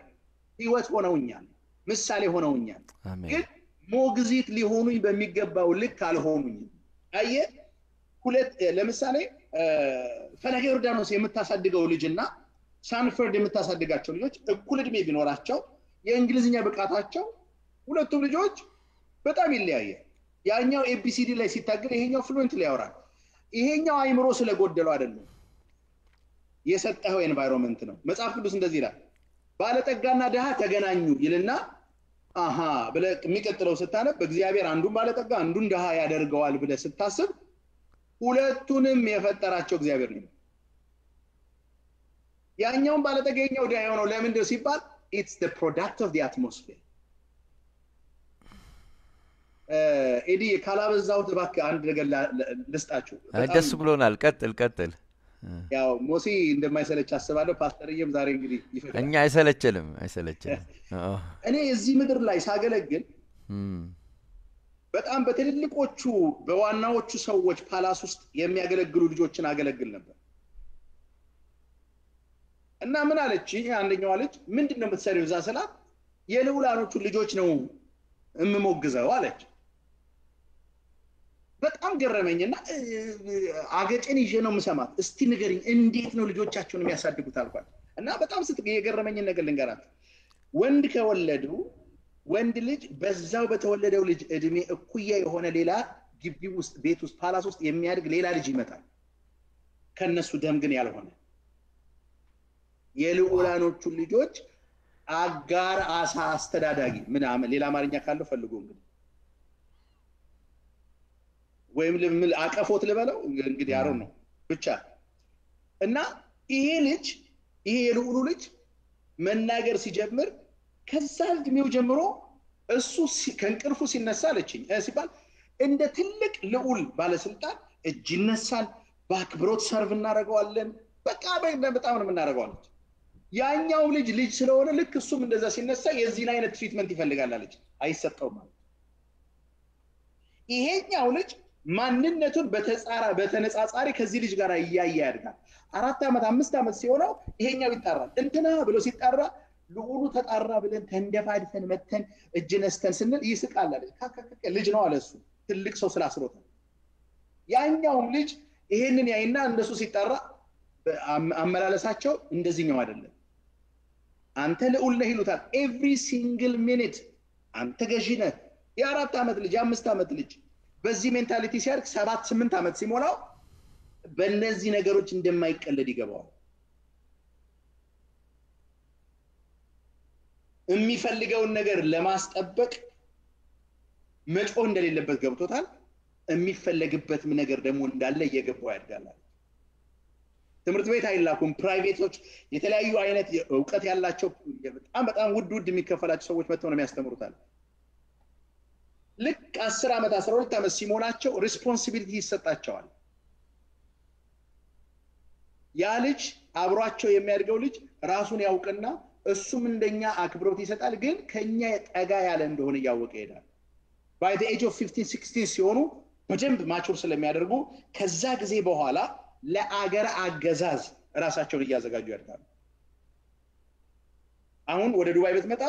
የዱባዩ ንጉስ ልጅ his early 30s ግን እንደ ዱባይ አይነት አገርን መምራት ይችላል።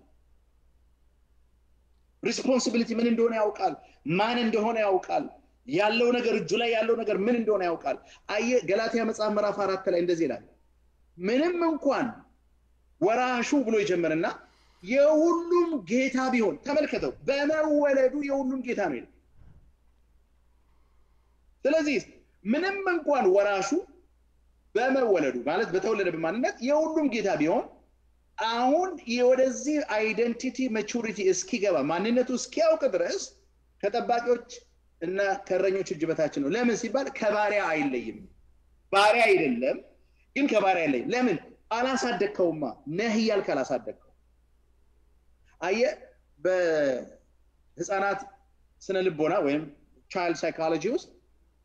ልጆች the best time የሚማሩበት እድሜ በጣም ሁሉ ነገር አቀላጥፎ የሚማሩበት እድሜ የትኛው ነው ብትለኝ ከ0 እስከ 3 ዓመታቸው ድረስ ነው።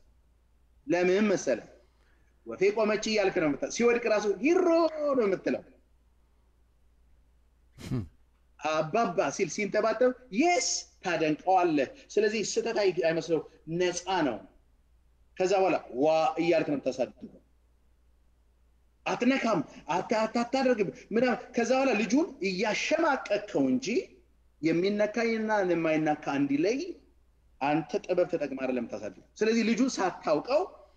የማይነካ በነካ ቁጥር የማይጠብቀው ቁጣ እንደሚፈስበት እያወቀ በውስጡ ተንኮለኝነትን ተደብቆ ማድረግን ተሰውሮ መሄድን እያዳበረው ይሄዳል። ለዚህ ነው ምሳሌ መጽሐፍ ላይ ልጅ በሚሰራው ስራ ልጅ መሆኑ ይታወቃል የሚለው። አግኝተኛ አንድ ጊዜ አንድ እናት ጡጦ የሚጠባ ልጅ እናቱ ጡጦ እያጠቡት ገቡ አሉ። የአንድ ሰፈር አስተዳደግ ላይ ነው እና ልጁ 3ኛ ዓመቱን ጨርሷልና አንተ ብለው በትችት በዚህ ዕድሜ ትመጠምጣለህ ይመጥምጥ ሲሉት ጡጦውን አወጣና ምላሱን አወጣባቸውና መልሶ ጡጦውን ከተተ። አየ ያ ልጅ በዛ ዕድሜው በጡጦ ስትሰድበው በጡጦ ስታደንቀውም ያውቃል። ስለዚህ ልጆችን አንደርማይን ስለምናደርግ ልጆችን እንዳይሰሙ እያልን ስለሆነ ያደግነው ልጆችን ገና ናቸው እያልን ስለሆነ ያደግነው ዛሬ ቤተክርስቲያን ውስጥ መቼ ምን ሆነው ለምን ችግር እንደሆኑብን እስከማይገባን ድረስ ድንግርግርታ ውስጥ ከተውናል። ስለዚህ እኛ ቪዥናችን በ3 ዓመት ውስጥ ማንም ከየትም በምንም ሁኔታ ውስጥ ወደኛ ቢመጣ በ3 ዓመት ውስጥ ቀርቦ ወዳጅ ሆኖ ጓደኛ ሆኖ አጋር ሆኖ ልክ ክርስቶስ ከደቀ መዛሙርት ጋር አብሮ ይበላ አብሮ ይጠጣ አብሮ ይኖር ነበር ይላል። ስለዚህ በተቻለን መጠን ባለን አቅም ሁሉ አብሮነት ላይ ያተኮረ አገልግሎት ነው። አየ አንዳንድ ሰው እንደ አብሪ ጥይት ሩቅ ነው በሳምንት አንድ ቀን ብቻ ይታይና ሰብኮ ስለሄደ ብቻ ልጆች የሚለወጡ ይመስለዋል። አይ አብሪ ጥይት ያለበትን ያሳያል እንጂ ሌላውን እንዲያበራ አይረዳው። እንዲህ አይነት አገልግሎት ልጆች እያለ እንደሌለ ስለምትሆንባቸው ስለማታደምጣቸው ጥያቄያቸው ስለማትመልስላቸው በውስጣቸው የሚፈጠረው ነገር ስለማታስረዳቸው ወደሚቀርባቸው ወደሚሰማቸው አይደንቲቲ ወደሚሰጣቸው ይሄዳሉ። ለምን ይመስልሃል ጋንግስተርስ በአለም ላይ የበዙት? የጋንግስተርስ እኮ ኑሮ ከባድ ነው ግን የመጀመሪያ የሚሰጡ ሪኮግኒሽን ነው። አንተ ከኛ አንዱ ነህ ይሏል።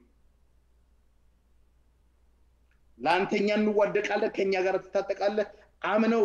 መሳሪያ ይሰጡታል ሴንጥ ይሰጡታል ምናምን ይሰጡታል። ሲደነግጥ ያደፋፍሩባል ሲጎዳ ሄደው ይደርሱለታል። በጣም አጋር ሆነው በሞግዚትነት ስለሚይዙት የተዋጣለት ጋንግ ሜምበር ያደርጉት።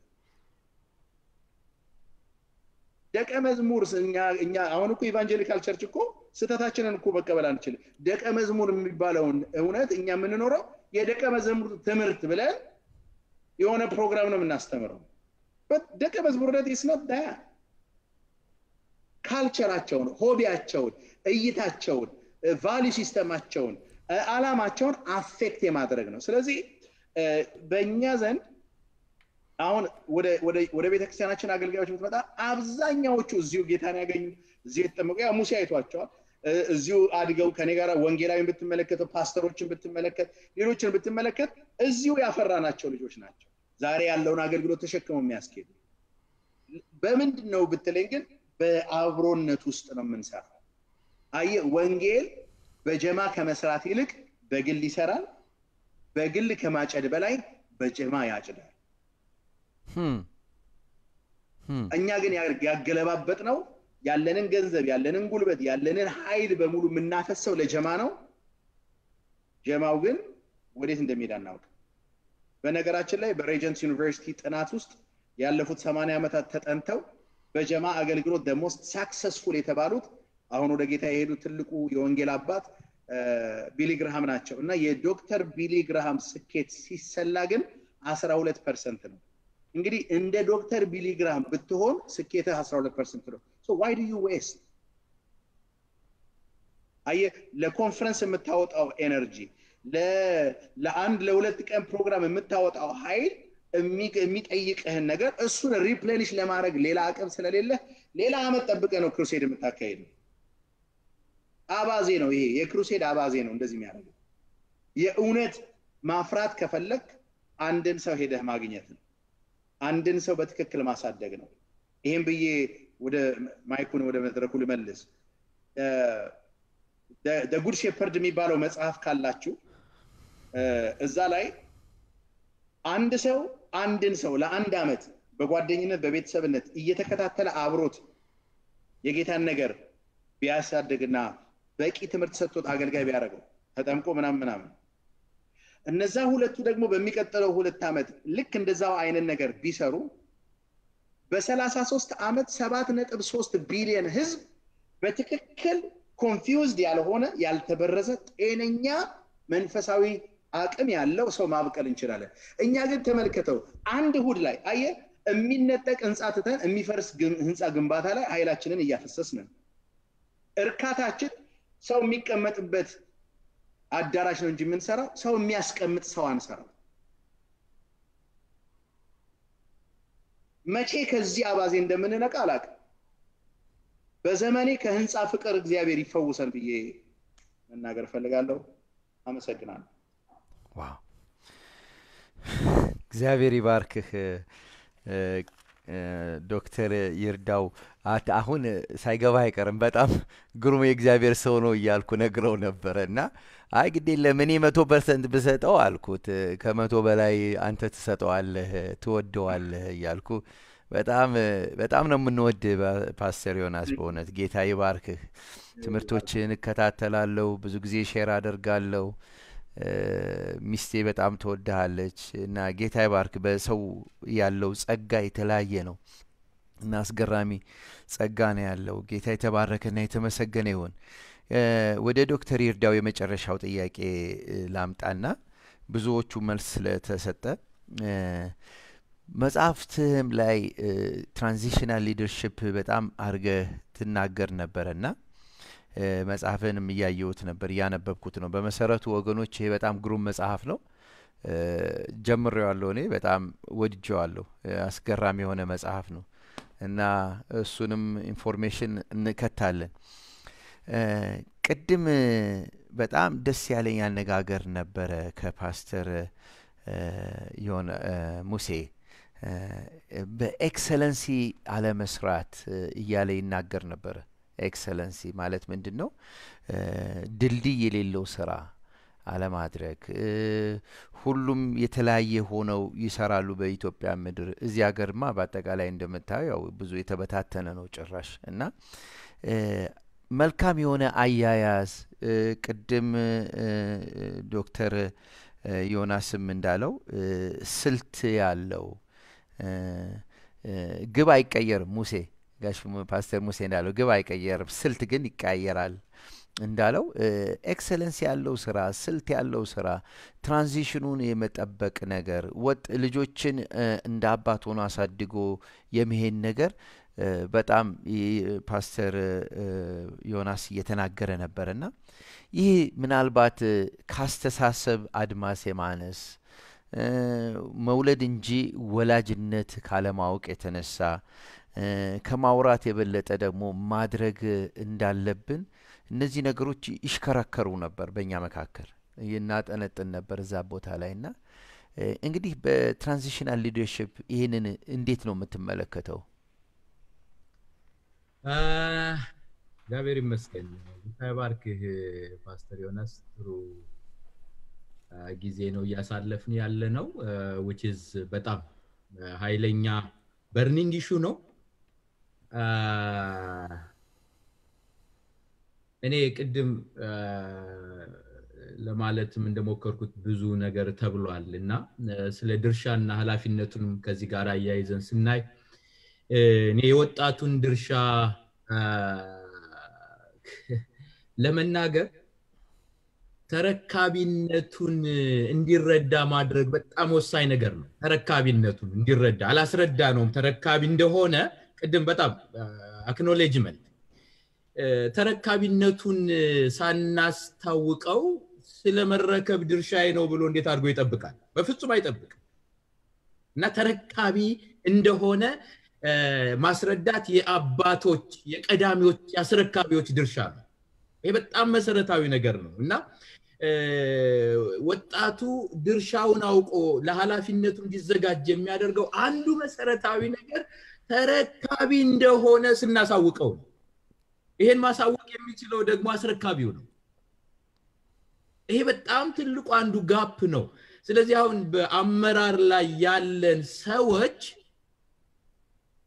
ወጣቶቻችን የነገ ተረካቢዎች እንደሆኑ ይሄ ኃላፊነት የነርሱ እንደሆነ ማስረዳት የመጀመሪያው ነገር ነው በጣም የመጀመሪያው ነገር ነው መሰረታዊ ነገር ነው ያኔ ነው ብለው ቆም ብለው ማሰብ የሚችሉ አንድ ወጣቶችን ይሄንን መጽሐፍ በዙም እዚህ ላውንች ስናደርግ ውጤታማ ያመራር ሽግግርን ወጣቶችን ወክሎ ንግግር እንዲያደርግ የጋበዝኩት አንድ ወጣት አገልጋይ እንዲህ አለ በጣም ልቤን የነካው ይሄን መጽሐፍ ሳነብና ገና የፌስ ፔጁን ሳይ በቃ ተስፋ ታየኝ አለ ተስፋ ታየኝ ለካ እንደዚህ ስለ ሽግግር የሚያስቡ ሰዎች አሉ ለካ ምክንያቱም እኛ ተስፋ ቆርጠናል አለ ትውልዱ ተስፋ ቆርጧል የሚያሸጋግሩልን ሰዎች እንደሌሉ ጋፑ በጣም ገደሉ ሰፍቶ ተስፋ ቆርጠናልና ለካ እንደዚህ የሚያስቡ ሰዎች አሉ ብዬ ተስፋ ታየኛል በጣም ገረመኝ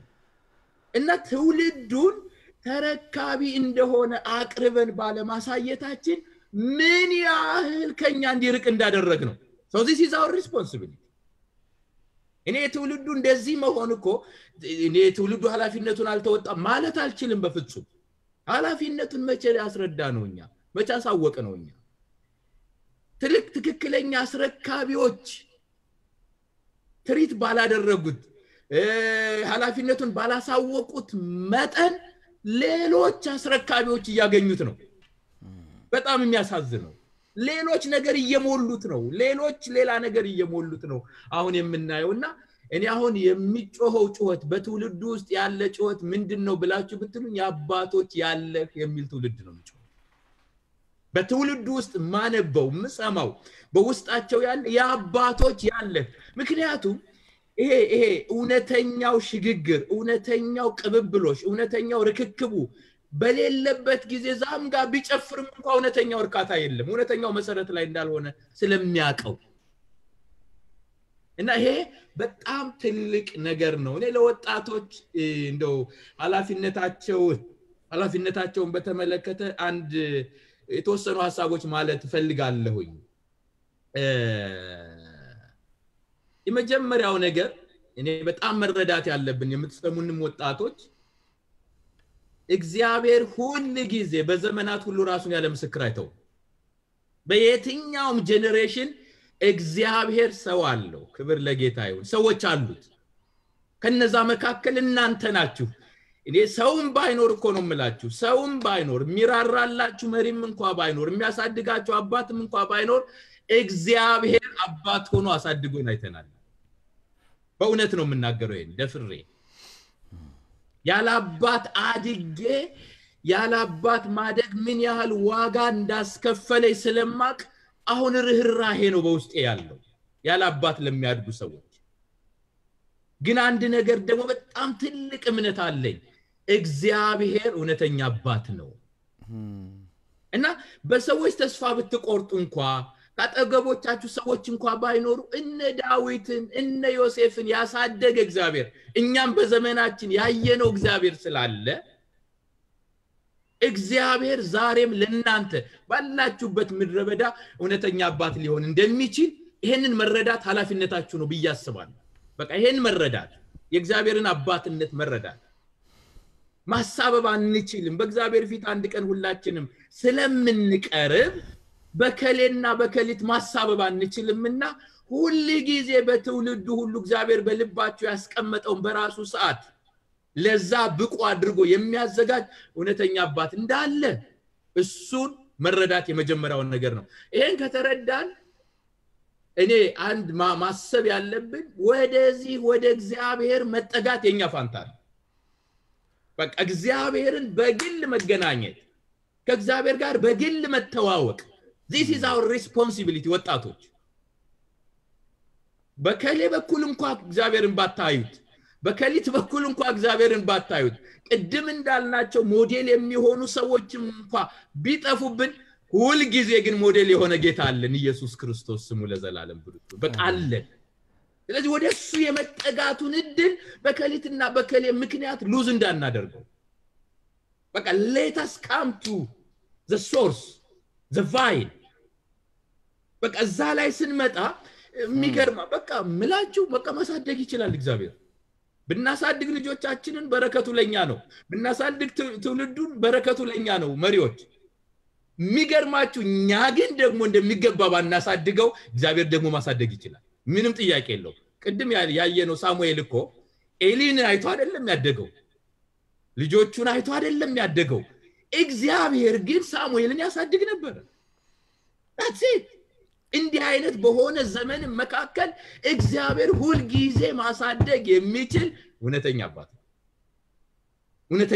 ነው። እንዳልኳችሁ እውነተኛ አባት ብንሆን የእግዚአብሔር አባትነት በእኛ ውስጥ አልፎ በዛ ብንሰራ በረከቱ ለኛ ነው። የሚቀጥለው ትውልድ ለኛ ነው አክብሮቱ ያለው በረከቱ ለኛ ነው በሰማይም በምድርም። ያን ባናደርግ ግን በእግዚአብሔር ተስፋ አልቆርጥም። እውነተኛ አባት ሆኖ ስላየሁት አንዳንድ ጊዜ እንደ ሳኦል አይነት አባቶች አጠገብ ስታድጉ ኢቭን እነሱ ጨካኞች ቢሆኑ ለእናንተ ግን ለበረከት ያደርግላቸዋል። በጣም እኔ ሲቀርጸኝ አይቼዋለሁ። መዶሻ ሲሆኑብኝ ቅድም ብሏል። እኔ በወጣትነቴ ነው እግዚአብሔር ሆይ ለምን ትፈልገኛለህ ብዬ አይደንቲፋይ አድርጌ እኔ ያደኩበት ቤተክርስቲያን ደግሞ ከወንጌላዊ ወደ ፓስተር ነው የሚያሳድገው። በቃ የእድገት ደረጃ ነውና እኔ ገና እንደመጣው የእግዚአብሔር የጠራኝ አገልግሎት እረኝነት ነው ብዬ ስል 3 አመት ተኩል ነው የተቀጣው ያንን በማለት የምር ነው ምነግራችሁ 3 አመት ደፋር ነው ተባልኩት። ምክንያቱም እድገት ነው ተብሎ የሚታሰብበት ስለነበር በኋላ ነው ከብዙ ጊዜ በኋላ ይሄም ነገር መጥቶባቸው ቀጥታ እና ግን እነዛ ነገሮች እኔን ቀረጹኝ አልጎዱኝም። እግዚአብሔር አልጣለኝ በቃ ያሳድጋል እግዚአብሔር እና ይሄ ከእግዚአብሔር ጋራ ዛሬም በስራ ላይ እንደሆነ አውቀን ከእግዚአብሔር ጋራ መጣበቅ ከሱ ጋር ሰው ሁሉ ሐሰተኛ ቢሆን እግዚአብሔር እውነተኛ ነው ፒሪየድ። በቃ ሰው ሁሉ አመፀኛ ቢሆን እግዚአብሔር ጻድቅ ነው። ለዚህ ነው ኢየሱስን የግል መድኃኒት አድርገን ፐርሰናል ሴቪየር ብለን የምንቀበለው በግላችን ከእግዚአብሔር ጋር የምንጠጋበት እንጂ እንደ ሌሎች እምነቶች በአባ በኩል አይደለም የምንሄደው። ስለዚህ እግዚአብሔር ደግሞ እኛንም እንደ አባት ብለን የምንጮህበትን መንፈስ የሰጠን። ስለዚህ ወጣቱ መለስ ብሎ ከእግዚአብሔር ጋር ግንኙነት አድርግ ነው ብለው ይሄ ኃላፊነት ነው የወጣቶች ኃላፊ። እኔ በወጣትነቴ በ18 ዓመቴ ነው ጌታን የተቀበልኩት። በዛ ውስጥ ያለፍኩበት ጎዳና ይገርማል። ግን እግዚአብሔር እውነተኛ አባት ሲሆን ያለውና ስለዚህ ወጣቱ የመጀመሪያው ነገርን የምመክረው ይሄንን ነው። ሌላው እግዚአብሔር ቢረዳችሁ ከመሪዎች ጋር መቀራረብ ይሁን። እግዚአብሔር ቢረዳችሁ ሳሙኤልን እዚህ ጋር ታገኙታላችሁ። እግዚአብሔር እየጠራው የሚሮጠው ወደ ኤሊ ነው። ምንም እንኳን የእግዚአብሔርን ድምጽ ባይለይም ግን ለኤሊ ያለውን ሪስፔክት ነው የምታዩት። እዛ ላይ ለኤሊ ያለውን ሪስፔክት ምንም አመፀኛ ቢሆን ቸልተኛ ቢሆን ልጆቹን የማይቀጣ ቤቱን የለቀቀ ቢሆን አሁንም ግን ታዳጊው ወጣቱ ሳሙኤል ለኤሊ ሪስፔክት ነበረው። በጣም ዳዊትን ስታዩት ለሳኦል የነበረው ሪስፔክት እግዚአብሔር የቀባውን አለካው በፍጹም ሲሞት ያለቀሰው ለቅሶ ወጣቶች ይሄ እውነተኛ ሽግግር በእናንተ ህይወት እንዲሆን በቃ እውነተኛ የበረከት አገልግሎትና በሚቀጥለው ትውልድ ላይ እውነተኛውን ድርሻችሁ እንድትወጡ በትዕግስትም ቢሆን እላስጨራሽም ቢሆን ከመሪዎቻችሁ ጋር ተቀራረቡ እኔ በጣም መክረው እሱ ነው በቃ መሪዎች አመፀኞችም እንኳን ቢሆኑ ነው የምላችሁ ምክንያቱም አሁን ያለው ትውልድ አንዱ ወጣቶችም ድርሻቸውን ባለመወጣታቸው የሚፈጠር ክፍተት ስለሆነ በቃ በሮች ክፍት ናቸው የሚታዩ ነገሮች ብዙ ናቸው በቃ ይሄዳል ወደዛ እሱ አይደለም መንገዱ እና እግዚአብሔር ጋራ ብቻ ሳይሆን ከመሪዎች ጋር ያለን ቅርርብ በትዕግስት እግዚአብሔርን መጠበቅ ብንለማመድ አሁን ያለው ትውልድ በተለይ በዚህ በዲያስፖራው everything is drive through ነው ሁሉ ነገር drive through ነው ከልጆችም ጋር እንነጋገር ነበር በቃ መታገስ የሚባል ነገር የለም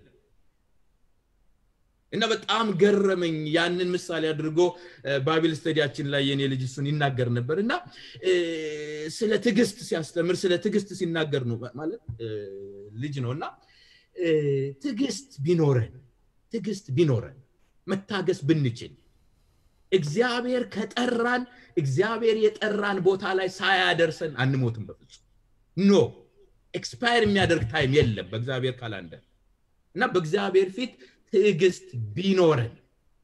ሌላው በጣም ቅድምም ፓስተር ዮናስ ኑሮታል በቃ ትልቁን ፒክቸር እግዚአብሔር በህይወታችን የሚያስበውን ዓላማ ብናስብ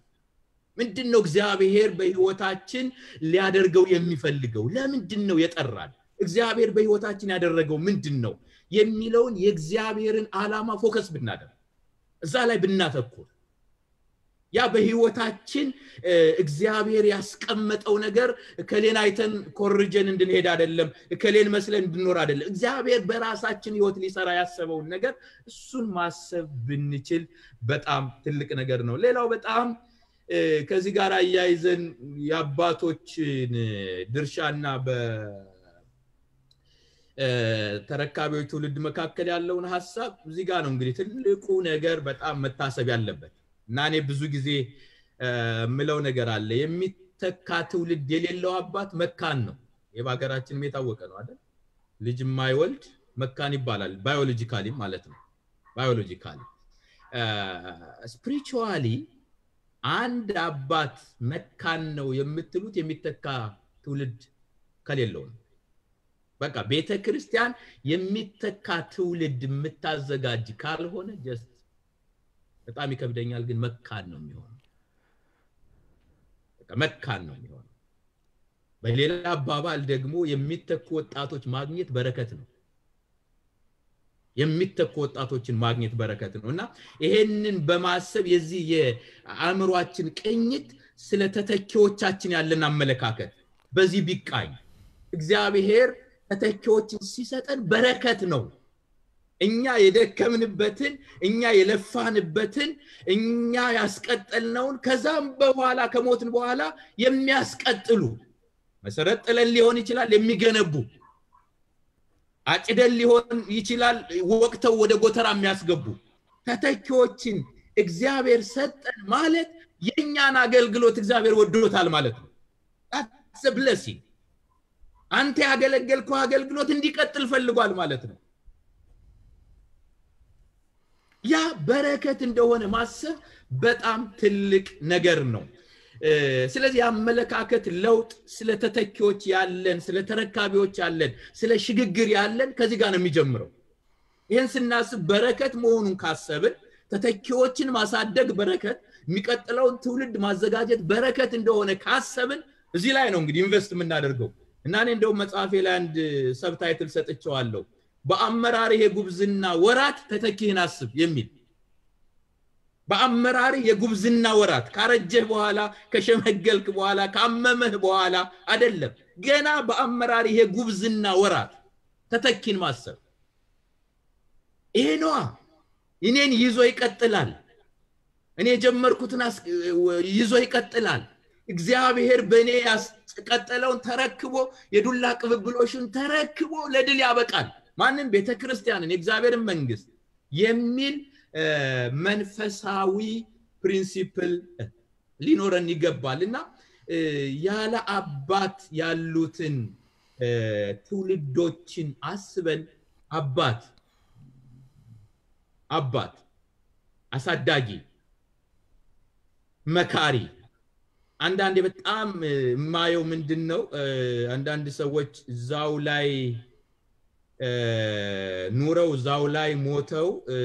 ማለፍ የሚፈልግ አመለካከት ምታዩበታልና ምንድነው አንዳንዱ ምክንያቶቻቸው ከለቀኩኝ የት ይሄዳለሁ ካስረከብኩኝ የት ይሄዳለሁ የሚገርማችሁ አገልግሎት ፕሮሞሽን እንደሆነ ይሄ የአገልግሎት ሽግግር ማድረግ የአመራር ሽግግር ማድረግ እግዚአብሔር ፕሮሞት ያደረገ ነው እንጂ ዲሞሽን አይደለም እና በጣም ብዙ ጊዜ ሚስ የምናደርገው እሱ ነው እግዚአብሔር በሚገባው የሽግግር ጊዜና ሰዓት አድርገን ከሆነ እግዚአብሔር አድማሳችንን ነው የሚያሰፋው እንጂ እኛን መቀመጫ የሚያሳጣን ተጠቅሞ የሚጥል አምላክ አይደለምና ይሄንን ማድረግ ብንችል ስለዚህ ምሳሌነት ያለው የመሪ ህይወት በማሳየት ፍቅርን በማሳየት ህይወት ያለበትን ትምህርት በማስተማር አንዳንዴ ደግሞ ኦን ጆብ ትሬኒንግ ይሄ ተግባራዊ በአገልግሎት ላይ ስልጠና በመስጠት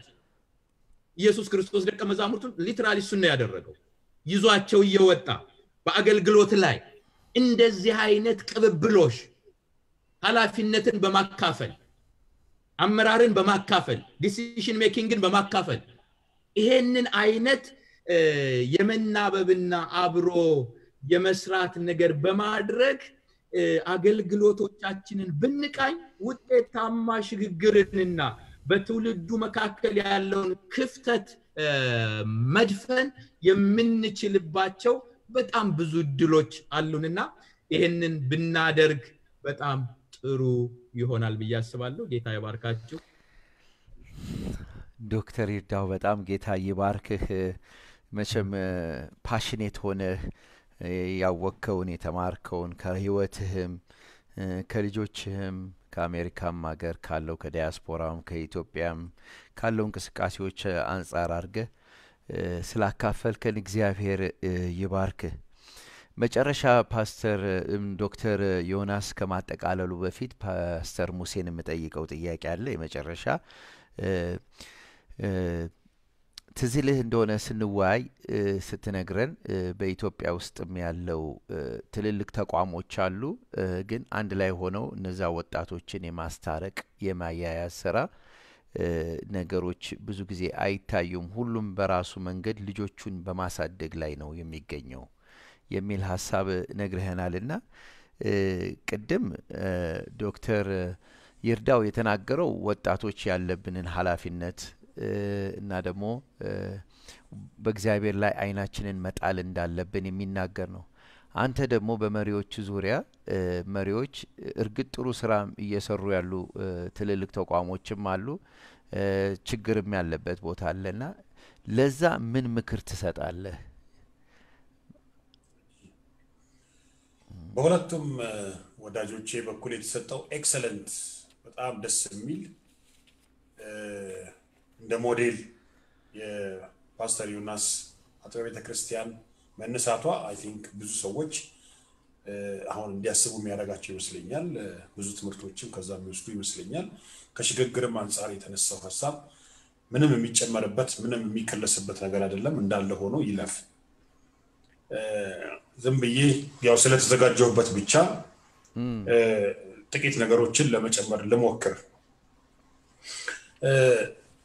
አንደኛው ቢሆን እኔ ደስ ይለኛል ብዬ ማስበው ምንድነው መሰለ ዘንድሮ ያለ ድሮ የለም ድሮ የሌለበት ዘንድሮ ከየትም ሊመጣ ይችላል ወጣቶች ታዳጊ ወጣቶች ጀማሪ አገልግሎት ነብይ ነን ሐዋርያት ነን ፓስተር ነን ዶክተር ነን ደግሞ ፕሮፌሰር ነን ምናምን የሚሉ ወጣቶች ትናንትናን እንዲያስቡ አደራ ማለት ፈልጋለሁ ቤተክርስቲያን እነሱ ሲዟት አይደለም የጀመረችው ቤተክርስቲያን እኛ ስንጀምራት የመጣች አይደለች እና የነበረች ናት በአባቶች አክብሮት ሊኖረን ይገባል ማለት ነው የድሮውን ነገር እንተው አንችልም እኔ እንግዲህ የአባቶችን የመጀመሪያ ስራ ብዬ ማስበው ሜንቶርሺፕ ነው ሜንቶር መደረግ የሜንቶርሺፕ ትሬኒንጎች በጣም መብዛት አለባቸው ብዬ ነው ማስበው የወጣቶች ኃላፊነት እሱ ስለተናገረ ፓስተር ይርዳው እኔ የአባቶች ስራ መሆን ያለበት ወይንም የቀዳሚው ስራ ምንድነው ሜንቶር ማድረግ ነው ያለባቸው ማለት ብሪጅ ቢልደር ነው መሆን ያለባቸው ድልድዩን መግጠም ነው ያለብን አሁን ስለ ድልድዩኛ ግጥም መስራት የለብንም የድልድይ ትምህርት ማስተማር አይደለም የለብን የስፋቱን ጥልቀት የጋፑን ርዝመት የጋፑን አዝማች ምናምን ሳይሆን መጻፍ ያለብን ጋፑ በምን ሊደፍን ይችላል ጋፑ በምን ቢጠብ ጥሩ ነው ስለዚህ ይሄ የመያያዙ ነገር ቢኖር ከአባቶች በጣም ያስፈልጋል ብዬ ነው ማስበው ተተንሽ ክፍተቶች አሁንም አሉ የሞራል ስሜት የውቀት የፍቃድ ያኗኗር የፋይናንስ የስነ ልቦና ክፍተቶች ይታያሉና እነዛን መንደፍንበት መንገድ አንደኛው አባቶችን ሪስፔክት በማድረግ ቀዳሚዎችን ሪስፔክት በማድረግ መስራት ያለበት በየን ማሰበው ለምሳሌ በፓስተር ዮናስ ቸርች ብትወስደው እሱ እየመራ ነው ያለው ብዙ ወጣቶች ከኋላ አሉት ነገ እሱ ቢመራቸው ወጣቶች ናቸው ደግሞ ቸርች ውስጥ የሚመሩት ስለዚህ ይሄንን መጋቢ ይሄንን መሪያቸውን ማከብሩ ጸጋውን የማይቀበሉ ክሪቲሳይዝ ብቻ የሚያደርጉ ታቾች ከሆኑ ይሳው የዘራውን የሚያጭደው ነገ እነሱንም የሚከተል ሰው የለም ቀዳሚ ፊት ለፊታቸው ያሉትን ሰዎች ማክበር መውደድ ተገቢ ነው እንዲሁም ደግሞ ቀዳሚ የሆኑ ሰዎች ደግሞ ተከታር ለመሆን ያለባቸው ቀዳሚ ለመሆን ያለባቸው መሪ ማለት ቀዳሚ መሆን ስላለበት እና የኛ ሀገር ችግሩ ምንድነው ስለ የኛ ሀገር ስለ በውጭ ባለም ያለው ያበሻ ኮሚኒቲው መሪው ራሱ ችግር ውስጥ ያለበት ጊዜ ነው ፓስተር ምንለው መጋቢ አለ አስመጋቢ ደግሞ የሚባል አለ ምንድነው የለው አቅም የለው ማለት ነው ፖቴንሻል የለም አቅም ከሌለ ከባድ ነው አደገኛ ነው መጋቢነት ከብቃት ጋር ነው ጢሞቴዎስ ምዕራፍ 2 ላይ ለማስተማር የሚበቃ ይላል ቃሉ ስለዚህ በቂ ሆኖ አቅም ሆኖ መገለጥን ወጣቶችን ማስተማር ያስፈልጋል ብዬ ነው አቅም ያለው አገልጋይ ሆኖ መታየት አስፈላጊ ነው ሁለተኛው ተጽኖ ፈጣሪነትን ማሳየት መቻል አለባቸው ቀዳሚ አባቶችና መሪዎች ወጣቶች ሲመጡ አትችልም አይሆንልህም አይሳካልህም ሳይሆን ተጽኖ መፍጠር ትችላለህ እግዚአብሔር በአንተ ላይ ያስቀመጠው ነገር ትልቅ ነገር ነው በሚል ኢንካሬጅ የሚያደርግ ስፒሪት ይሄንን እኔ ከጳውሎስ ነው የተማርኩት ቅድም ዶክተር ዮናስ አንስቶታል የተዘጋጀበት ርዕስ ነው ጢሞቴዎስ ላይ ስቲራ አረጋው ውስጡን አነሳሳው እጆቼን በመጫኔ ባንተ ያለውን እግዚአብሔር ስጦታ አነሳሳለሁ አለው የጊፍቱ ሶርስ አይደለም ፖል የጊፍቱ ሶርስ እግዚአብሔር ነው ግን ኢንቲሚዴት በማድረግ ራሱን ጢሞቴዎስ ፊር በሰይጣንና በአካባቢው በውስጡ ያሉ ጸጋው ተዳፍነው ነበርና ጳውሎስ ግን እነዛ ነገሮች የማበረታታት ስራ ነው ይላል ስለዚህ ያ ቀዳሚ አባቶች ስራ ምንድነው ማበረታታት መስጠት አመራር መስጠት መቼስ አመራር በየትኛውም ፕሮሰስ ተወልዶ የሚምጣ ተፈጥሮ የሚምጣ በስጦታም የሚምጣ ቤትም የሚምጣ ፕላትፎርሙን ካልሰራንለት ፕላትፎርሙ ላይ ካላመነው ችግር ነው እዚህ ጋር አንሴንሲቲቭ የሆነ ኢሹ አለ ምንድነው መድረክ ላይ የበቃን ሰው የማቆም ፍላጎት ስላለ ነው አንደኛው አገልጋይን ምናሻው እሺ ተነምናረጋው የመታሻ ቴዎሎጂ የሚባለው ካልበቃ የዛ ሙላት ላይ ካልደረሰ ያገልጋይ በአንድ ቀን ድፎ ዳቦ ሆኖ አይወጣም እኛ እኮ 25 ዓመት አገልግለን ነው ዛሬ ደረስነው ስቲል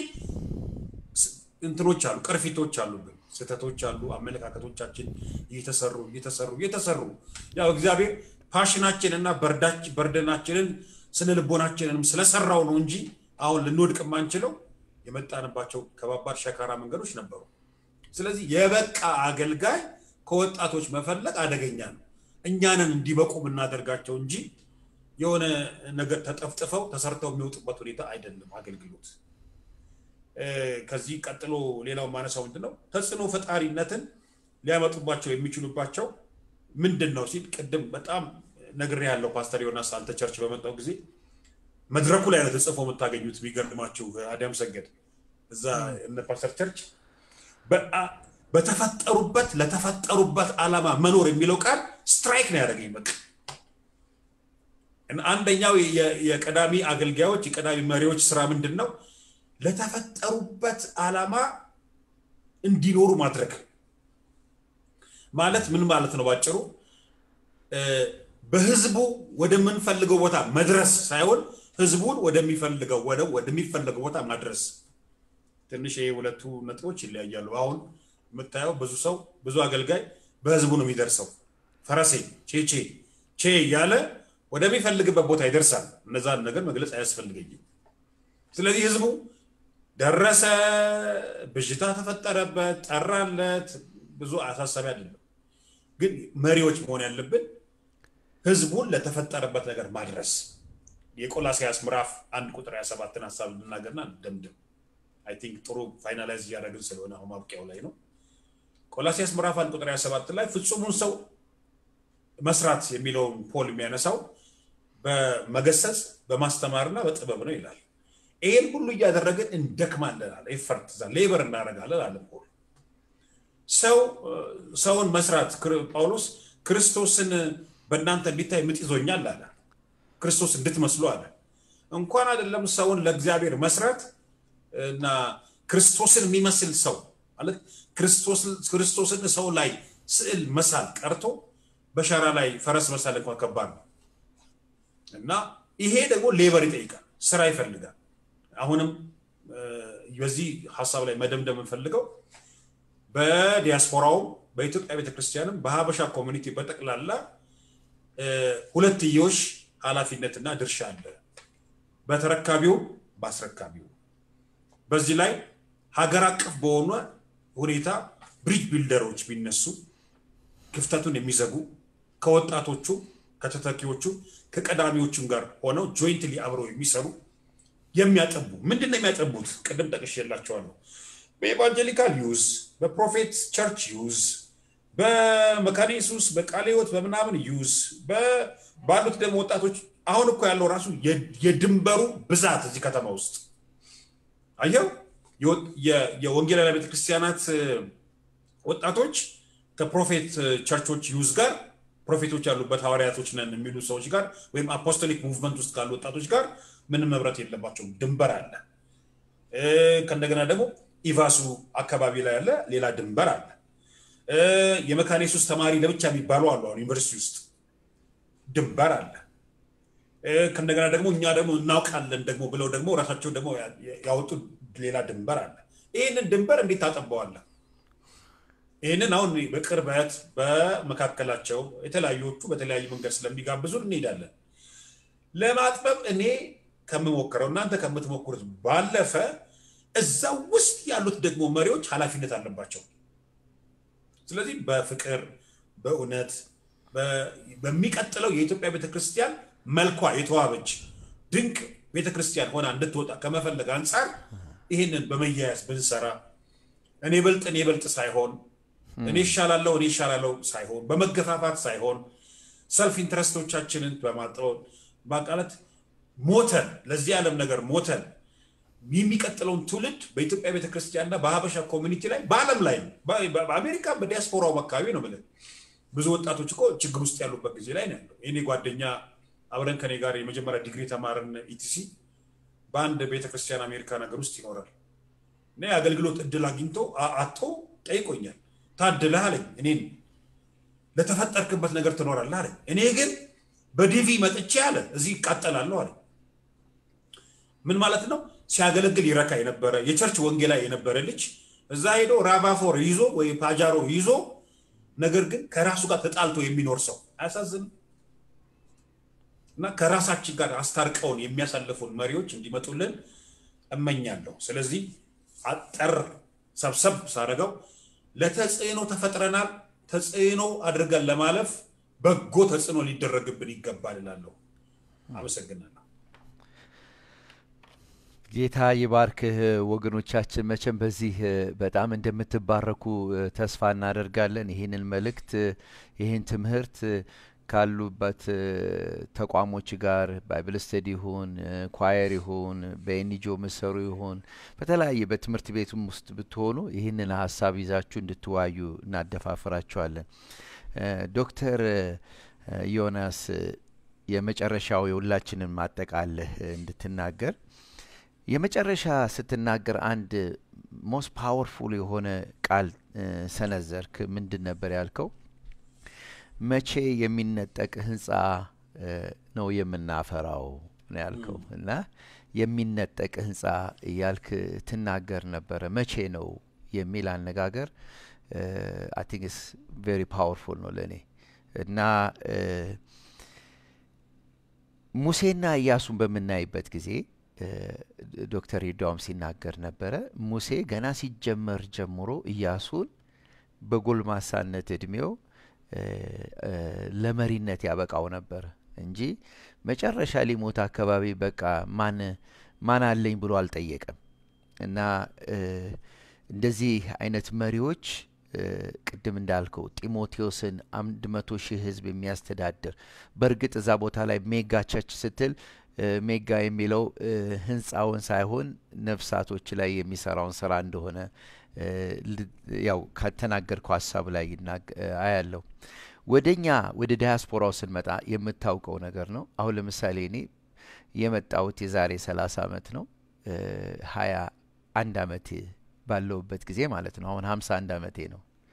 እና ያው የወጣትነት እድሜ ነው፣ ግለት ያለበት እድሜ ነው፣ በቃ ውስጥ ላይ የሚነካበት እድሜ ነውና በዛ እድሜ ላይ እያለን ያው ብዙ ዘመናቶች አሳልፈናል በሰሜን አሜሪካ ማለት ነው። የታወቀ ነው ብዙዎቹ። እና ብዙውን ስታየው ያው ልክ እንደ ጢሞቴዎስ የሚያበረታታ ነገር አታይም። ልክ ያው ጸጋህን አሳድጎ ለተፈጠርክበት ዓላማ ቆመህ እንዳትወጣ የሚያደርጉ ነገሮች ይታያሉ። ይህንን ስንል ቅድም እንዳልነው ያው አባቶች እናከብራለን፣ እንወዳለን። የሰሩትን ስራዎች በሙሉ with respect በጣም ልናከብራቸው ይገባል። ሆኖም ግን ስልቱን ስታየው፣ አሰራሩን ስታየው የሚነጠቁ ሰዎች ላይ ነው እየሰራን ያለ ነው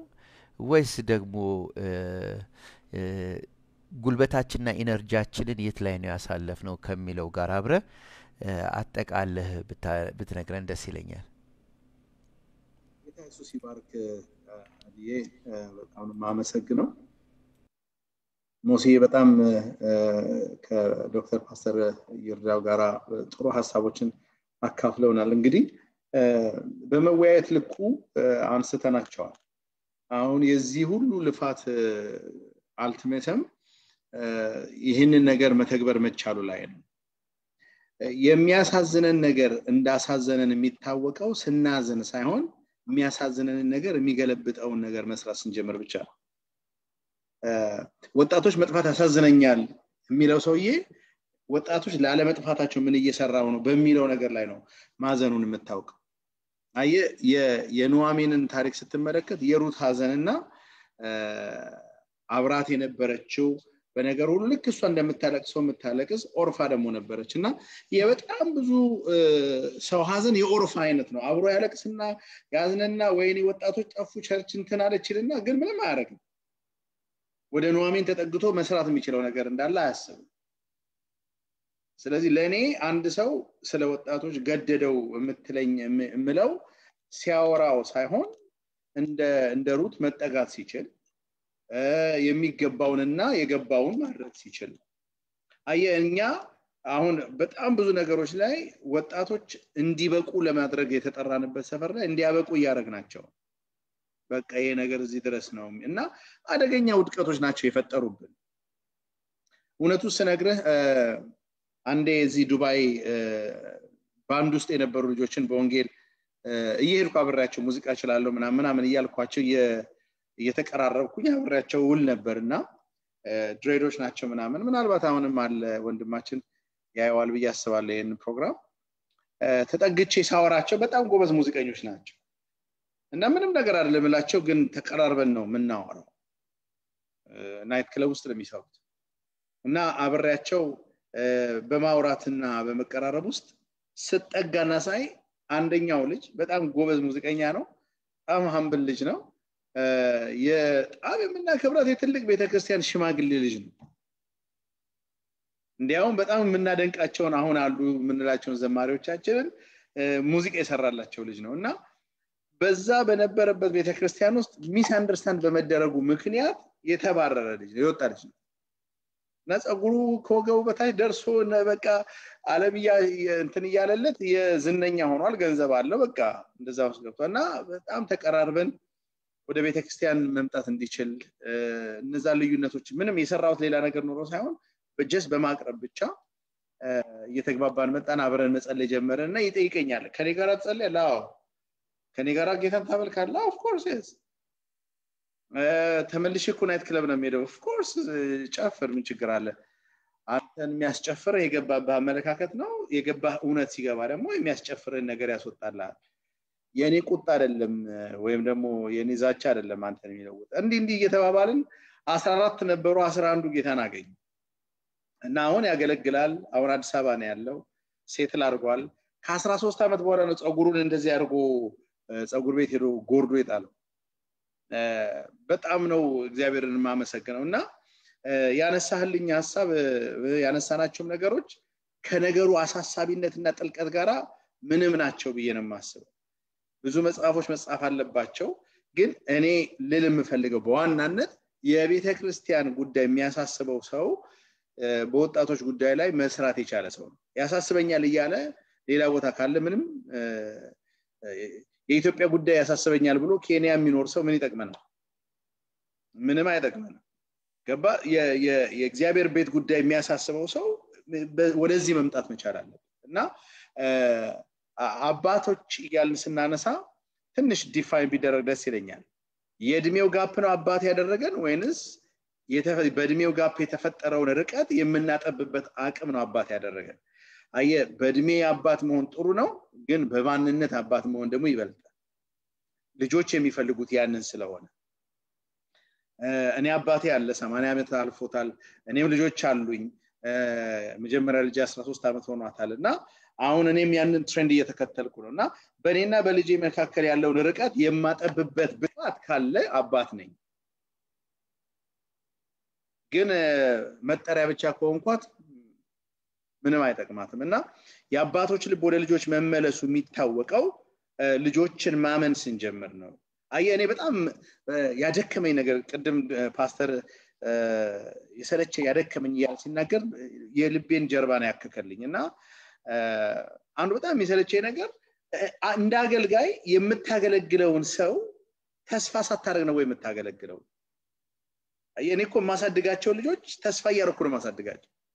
ነገ ይሻላሉ ነገ ይበቃሉ ነገ ይወጣሉ ነገ ይደርሳሉ ይያልኩ ወደዛ ለመግፋት ነው ያለው ያሳደግኳቸው አልሰጋባቸው እኔ የሌለኝን እነሱ አሁን ትንሹ ልጄ ገና 11ኛ አመቱ ላይ ነውና ኮዲንግ ላይ በጣም ጎበዝ ነው እና ያስደነግጠኛል አባባ ያንተን ፓስኮዶች በሙሉ ይዣቸዋለሁ ይለኛልና በኢየሱስ ስም በልመልስልኝ ይያልኩ ነው እየተቀላለድን ያለ ነው እና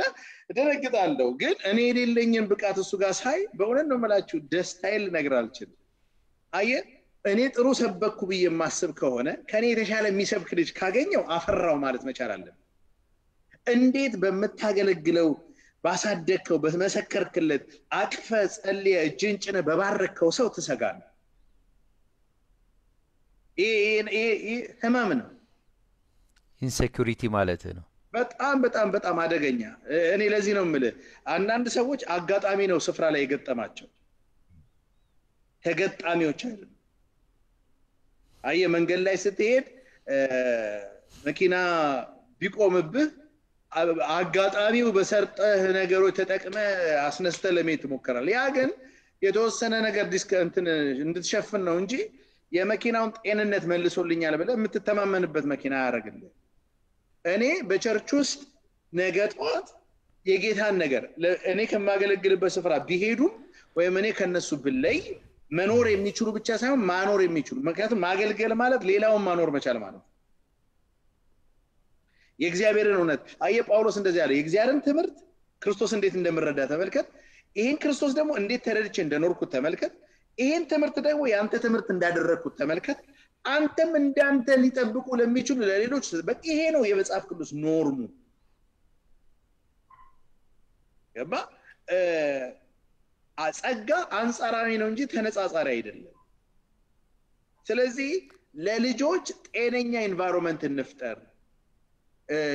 የሚያገለግሉበት መድረክ ላይ አየ ምንም ይሁኑ ቅድም ፓስተር ሙሲ ሲል በጣም ደስ ይለኝ ነበር የበቁ ሰዎች ነው ፑልፒት ላይ ማውጣት የምንፈልገው ለምን መሰለ ስለ ፑልፒት ያለን መረዳት ሮንግ ነው ምክንያቱም ፑልፒት እኛን ማስደሰትና ማርካት የሚችል ነገር የምንፈልግበት ሰፈር ስላደረግነው ነው እንጂ መጽሐፉ እንደ ኢየሱስ ዘመን የሚዞር ቢሆንስ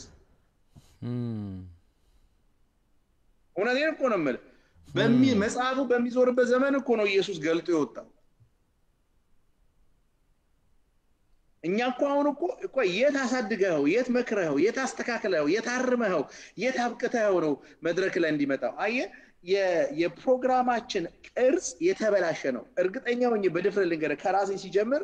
የቤተ ክርስቲያን አካሄድ አሁን ያለበት ሁኔታ ጤነኛ አይደለም ቢብሊካል አይደለም ማረም መቻል አለበት በወንድሞች ማመን አለበት አየ ሰዎች ቻሌንጅ ሲያረጉ ደነገጠ ሰዎች ሲቋቋሙ ከረበሸ መጠየቅ ያለበት ሰዎችን ሳይሆን ራስን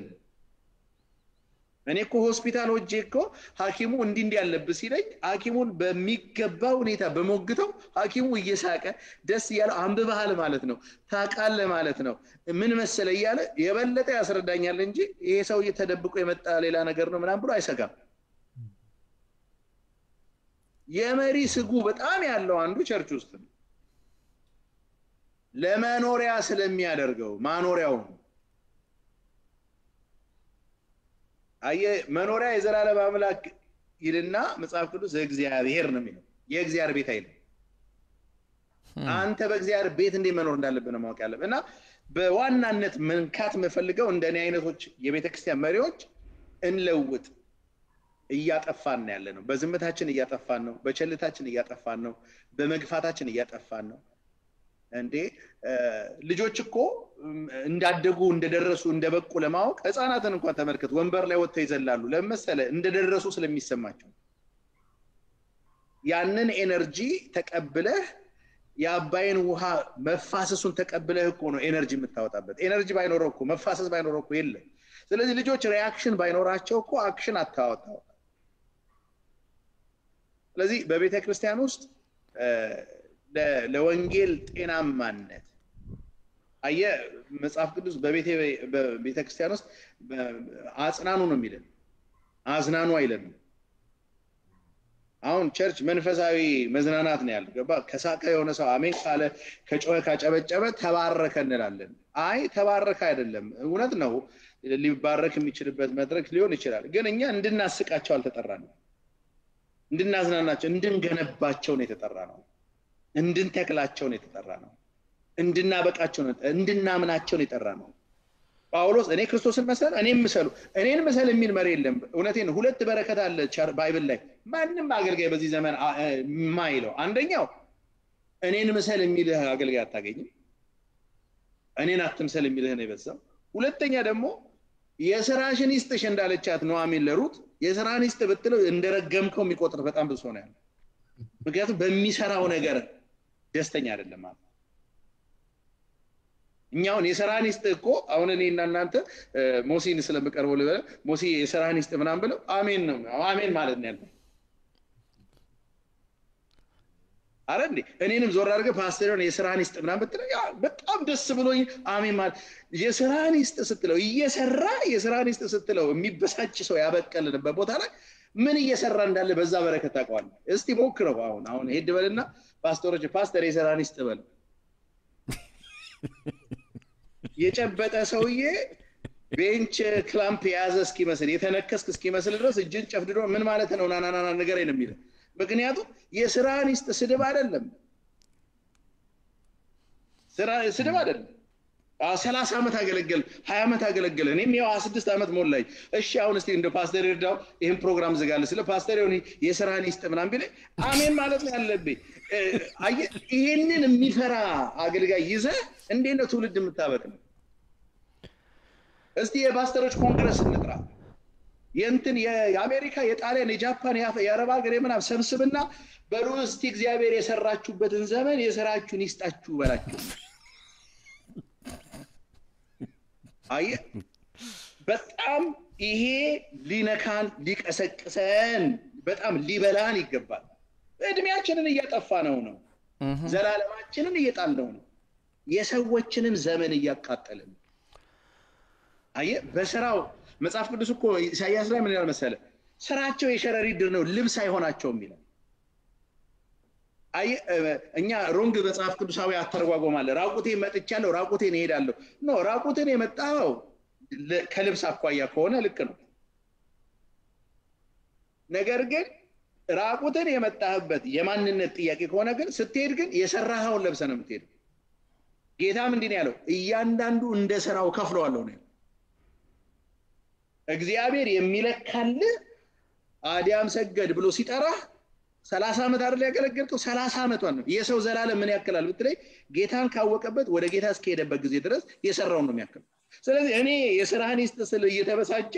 እግዚአብሔር ፊት ለመሄድ አሜን የምትልበት ልብ አልገባህም ማለት ነው እንዲያውም የኔ ይሻላል እዛ ስትሄድማ በጣም ብዙ ነው የሚያምር አየ እግዚአብሔር ፊት ስንቆም እግዚአብሔር ወይ 30 ዓመት ይሄውና ዘላለሜን መንዘረ ሰጠኝ ነው ምን 10 ዓመት ይሄውና 50 ዓመት ይሄውና መንዝርልኝ ነው ምን ያንን ወስዶ ነው እግዚአብሔር ስራችንን መዝኖ እንደ ስራችን የሚከፍለን ስለዚህ ስለ ስራችን በጣም ሲሪየስ መሆን አለበት ከስማችን በላይ ከጥቅማችን በላይ እውነት ነው ፓስተር ምናምን ቢሾፕ ምናምን ተውሱ ከሱ በላይ እስር ባሉ ልጆች ላይ በምታገለግላቸው ልጆች ላይ መጽሐፍ ቅዱስ ብድግ አድርገህ በምትሰብካቸው ልጆች ላይ ምን ሰራ ስለዚህ ዞር ብለው እነዛ ልጆች አዲያምዬ ፓስተርዬ የሥራን ይስጥ ቢሉ እጆችን ዘርግተህ የምትቀበልበት ልብ አለው አያው አንበራረክም እኮ የውሸት እንደምንበራረክ የምታውቀው እግዚአብሔር በቃ እንደው እንደ ቀትር ፀሐይ ያብራ ይላል አትበ እንኳን እንደ ቀትር ፀሐይ እንደ ሻማ አትበራ የሌለ በረከት አትበራ የሚያበራ ስራ ነው ለስራህ ግን ሲሪየስ ሁን ለእግዚአብሔር ስራ ታመን ጳውሎስ እንደዚህ አለ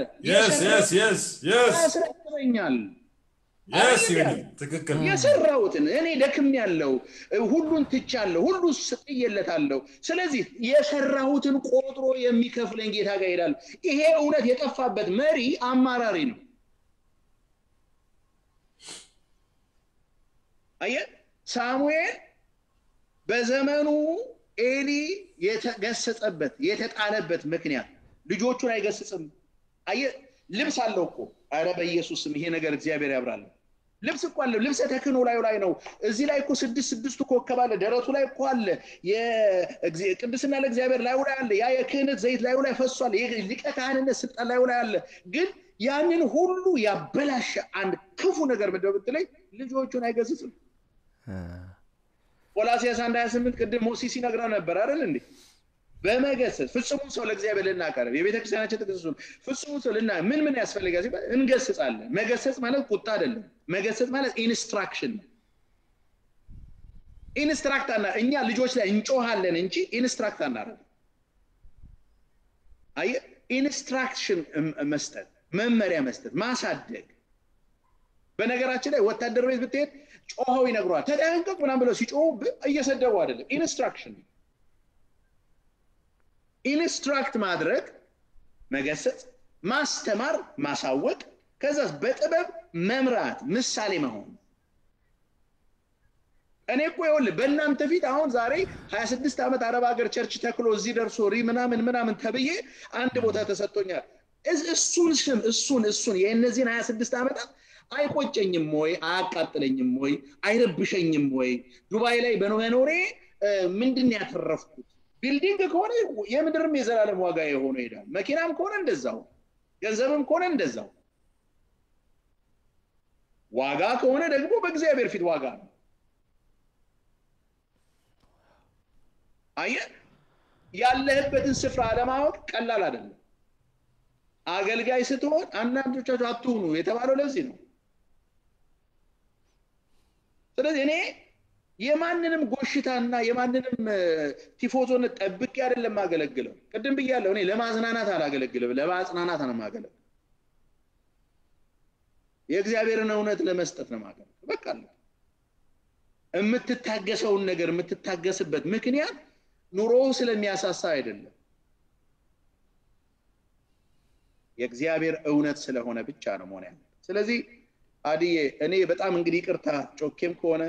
ምረት አርጉልኝ ግን በአደባባይ ጮህ የሚል ጥቅስ ስላለ ያው የዚህ በጣም ቆንጆ ሰመሪ ነው ኤክሰለንት በጣም ድንቅ ዋው እኔ ልቤ ተነክቶ ነበር መሰማው አረ በጣም ነው ሃሌሉያ ምናምን ሁሉ መሃል አሰኝቶ ነበር እኔ አሜን ፕሬዝ ጋድ ሃሌሉያ ተባረክ ጌታ ይባርክህ ደሞ ባንተ ያምራል በእናንተ ያምራል እረኞች ናችሁ ቤተክርስቲያን መስርታችኋል አገር አርሳችኋል በወንጌል ብዙ ሰርታችኋልና እንዲህ አይነት ልብ ማግኘት በጣም ትልቅ ነገር ነው በእውነት ይሄ very sensitive part ነው ደሞ ለሁላችንም ይመስለኛል እና ጌታ የተባረከና የተመሰገነ ይሁን እንግዲህ ወንድሞች ወጣቶች የምትባሉት አባቶች የምትባሉቶችን በሙሉ ሳንነካካ አልቀረንም አይ ቲንክ ፓስተር ሙሴ የምትናገረው የመጨረሻ ነገር አለ እውነት ነው መናገር በዚህ ሐሳብ ላይ መናገር ማለት በዶሮ ወጥ ላይ እንደው የሆነ ነገር ሸንኮራ ነገር ማቅረብ ነው የሚሆነው እሺ አይ እኔ በጣም ኤክሰለንት ነው በጣም ቆንጆ ነው በቃ በዚሁ ለተግባር ለድርጊት ለውጤት ያደርግልን ነው ማለት አሜን ዶክተር ይዳው ሁሉ ነገር ተብሏል እንደተባለው ነው ይሄን ሁሉ ስንናገር አባቶችንም ወጣቶችንም ስንናገር ለመንግስቱ ክብር አስበን ነው ለእግዚአብሔር ክብር አስበን ነው ለቤተ ክርስቲያን እድገትና መቃናት አስበን ነው እኛ ክሪቲሳይዘር መሆንን ፈልገን አይደለም በዛ ውስጥ እኔ በቃ ያ ውስጤ ስለሚቃጠል ነው እና እንዴት ተጋግዘን እንውጣ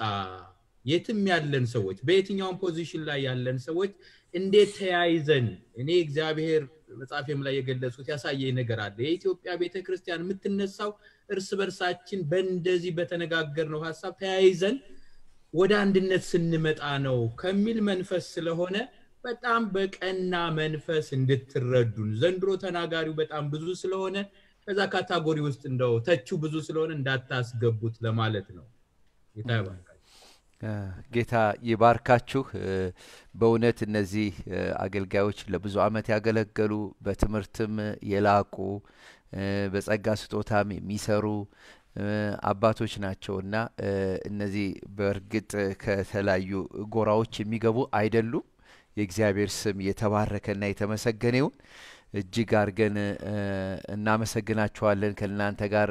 ከኛ ጋር ስለቆያችሁ ይሄንን መልእክት ለምትሰሙት በሙሉ ለሌሎች ሼር በማድረግ ተባበሩን እግዚአብሔር ይባርካችሁ እንላለን የመጨረሻ ጸሎትን ጸልይልንና ዶክተር ከዛ በኋላ እንለያያለን ዶክተር ዮናስ ዘላለም አባቴ ሰራው ጌታ ቅዱስ እግዚአብሔር ሆይ በኢየሱስ ክርስቶስ ስም ከእድሎች ሁሉ በላይ በምድር በሰማይ እግዚአብሔር አባት ሆይ አሉ ከሚባሉ ወቅቶች ሁሉ በላይ በፊት የምንጸልይባት ውድ ሰዓት ናትና ጌታ እግዚአብሔር አባት ሆይ በዚህ ሰዓት በእውነት ጌታ ሆይ በዘላለም በጸጋ ፊት በእውነተኛው ዙፋን ፊት ሁሉን ገልጦ በሚያሳየው ፊት ሁሉን መዝኖ በሚሰጠው ፊት ክርክር በሌለበት ይግባኝ በሌለበት በነጭ ዙፋን ፊት እንደምንቀርብ አውቀን እግዚአብሔር ሆይ ቀን ሳለ ከሳትንበት እንድንመለስ ካሳትንበት እንድንመለስ እግዚአብሔር ሆይ ከጣልነው ነገር ላይ እንድንነሳ የጣልነው ነገር እንድናነሳ በጌታ በኢየሱስ ክርስቶስ ስም ዛሬ አይኖቻችን ለእውነት እንዲከፈቱ እግዚአብሔር ሆይ ያደነዘዘን በነገሮች ሁሉ ያዛለንን አመለካከት ጥለን ወንጌል ለዘላለም እውነት ነውና እውነት ደግሞ በባህሪው አይለወጥምና የሰጠህን እውነት ስለሆነ እውነትን ይዘን በእውነት እግዚአብሔር ሆይ እንደሰጠህን ፈቃድህን እንደገለጥክልን መጠን ያገለገልን እንድናከብርህ በእኛ ዘመን እግዚአብሔር ሆይ ወንጌል የሚቀጥልበት እንጂ የሚቃጠልበት እንዳይሆን በኢየሱስ ክርስቶስ ስም ከትውልዳችን ውስጥ ለጥፋታቸው ከሚሰሩት እንዳንሆን እንድትረዳን ጸልያለሁ እግዚአብሔር ሆይ አብዝቼ ማጸናለሁ በእውነት ልቤን አፍስሼ ለምንሃለሁ ጌታ እግዚአብሔር ሆይ ፑልፒት ጥጋችን እንዳይሆን በሰው ፊት መቆም ባንተ ፊት መቆም እንዳይሆንብን ነገር ግን እግዚአብሔር ሆይ እባክህ የሚያደምጠንን ህዝብ እንድናከብር የሚሰማንን ትውልድ እንድናደር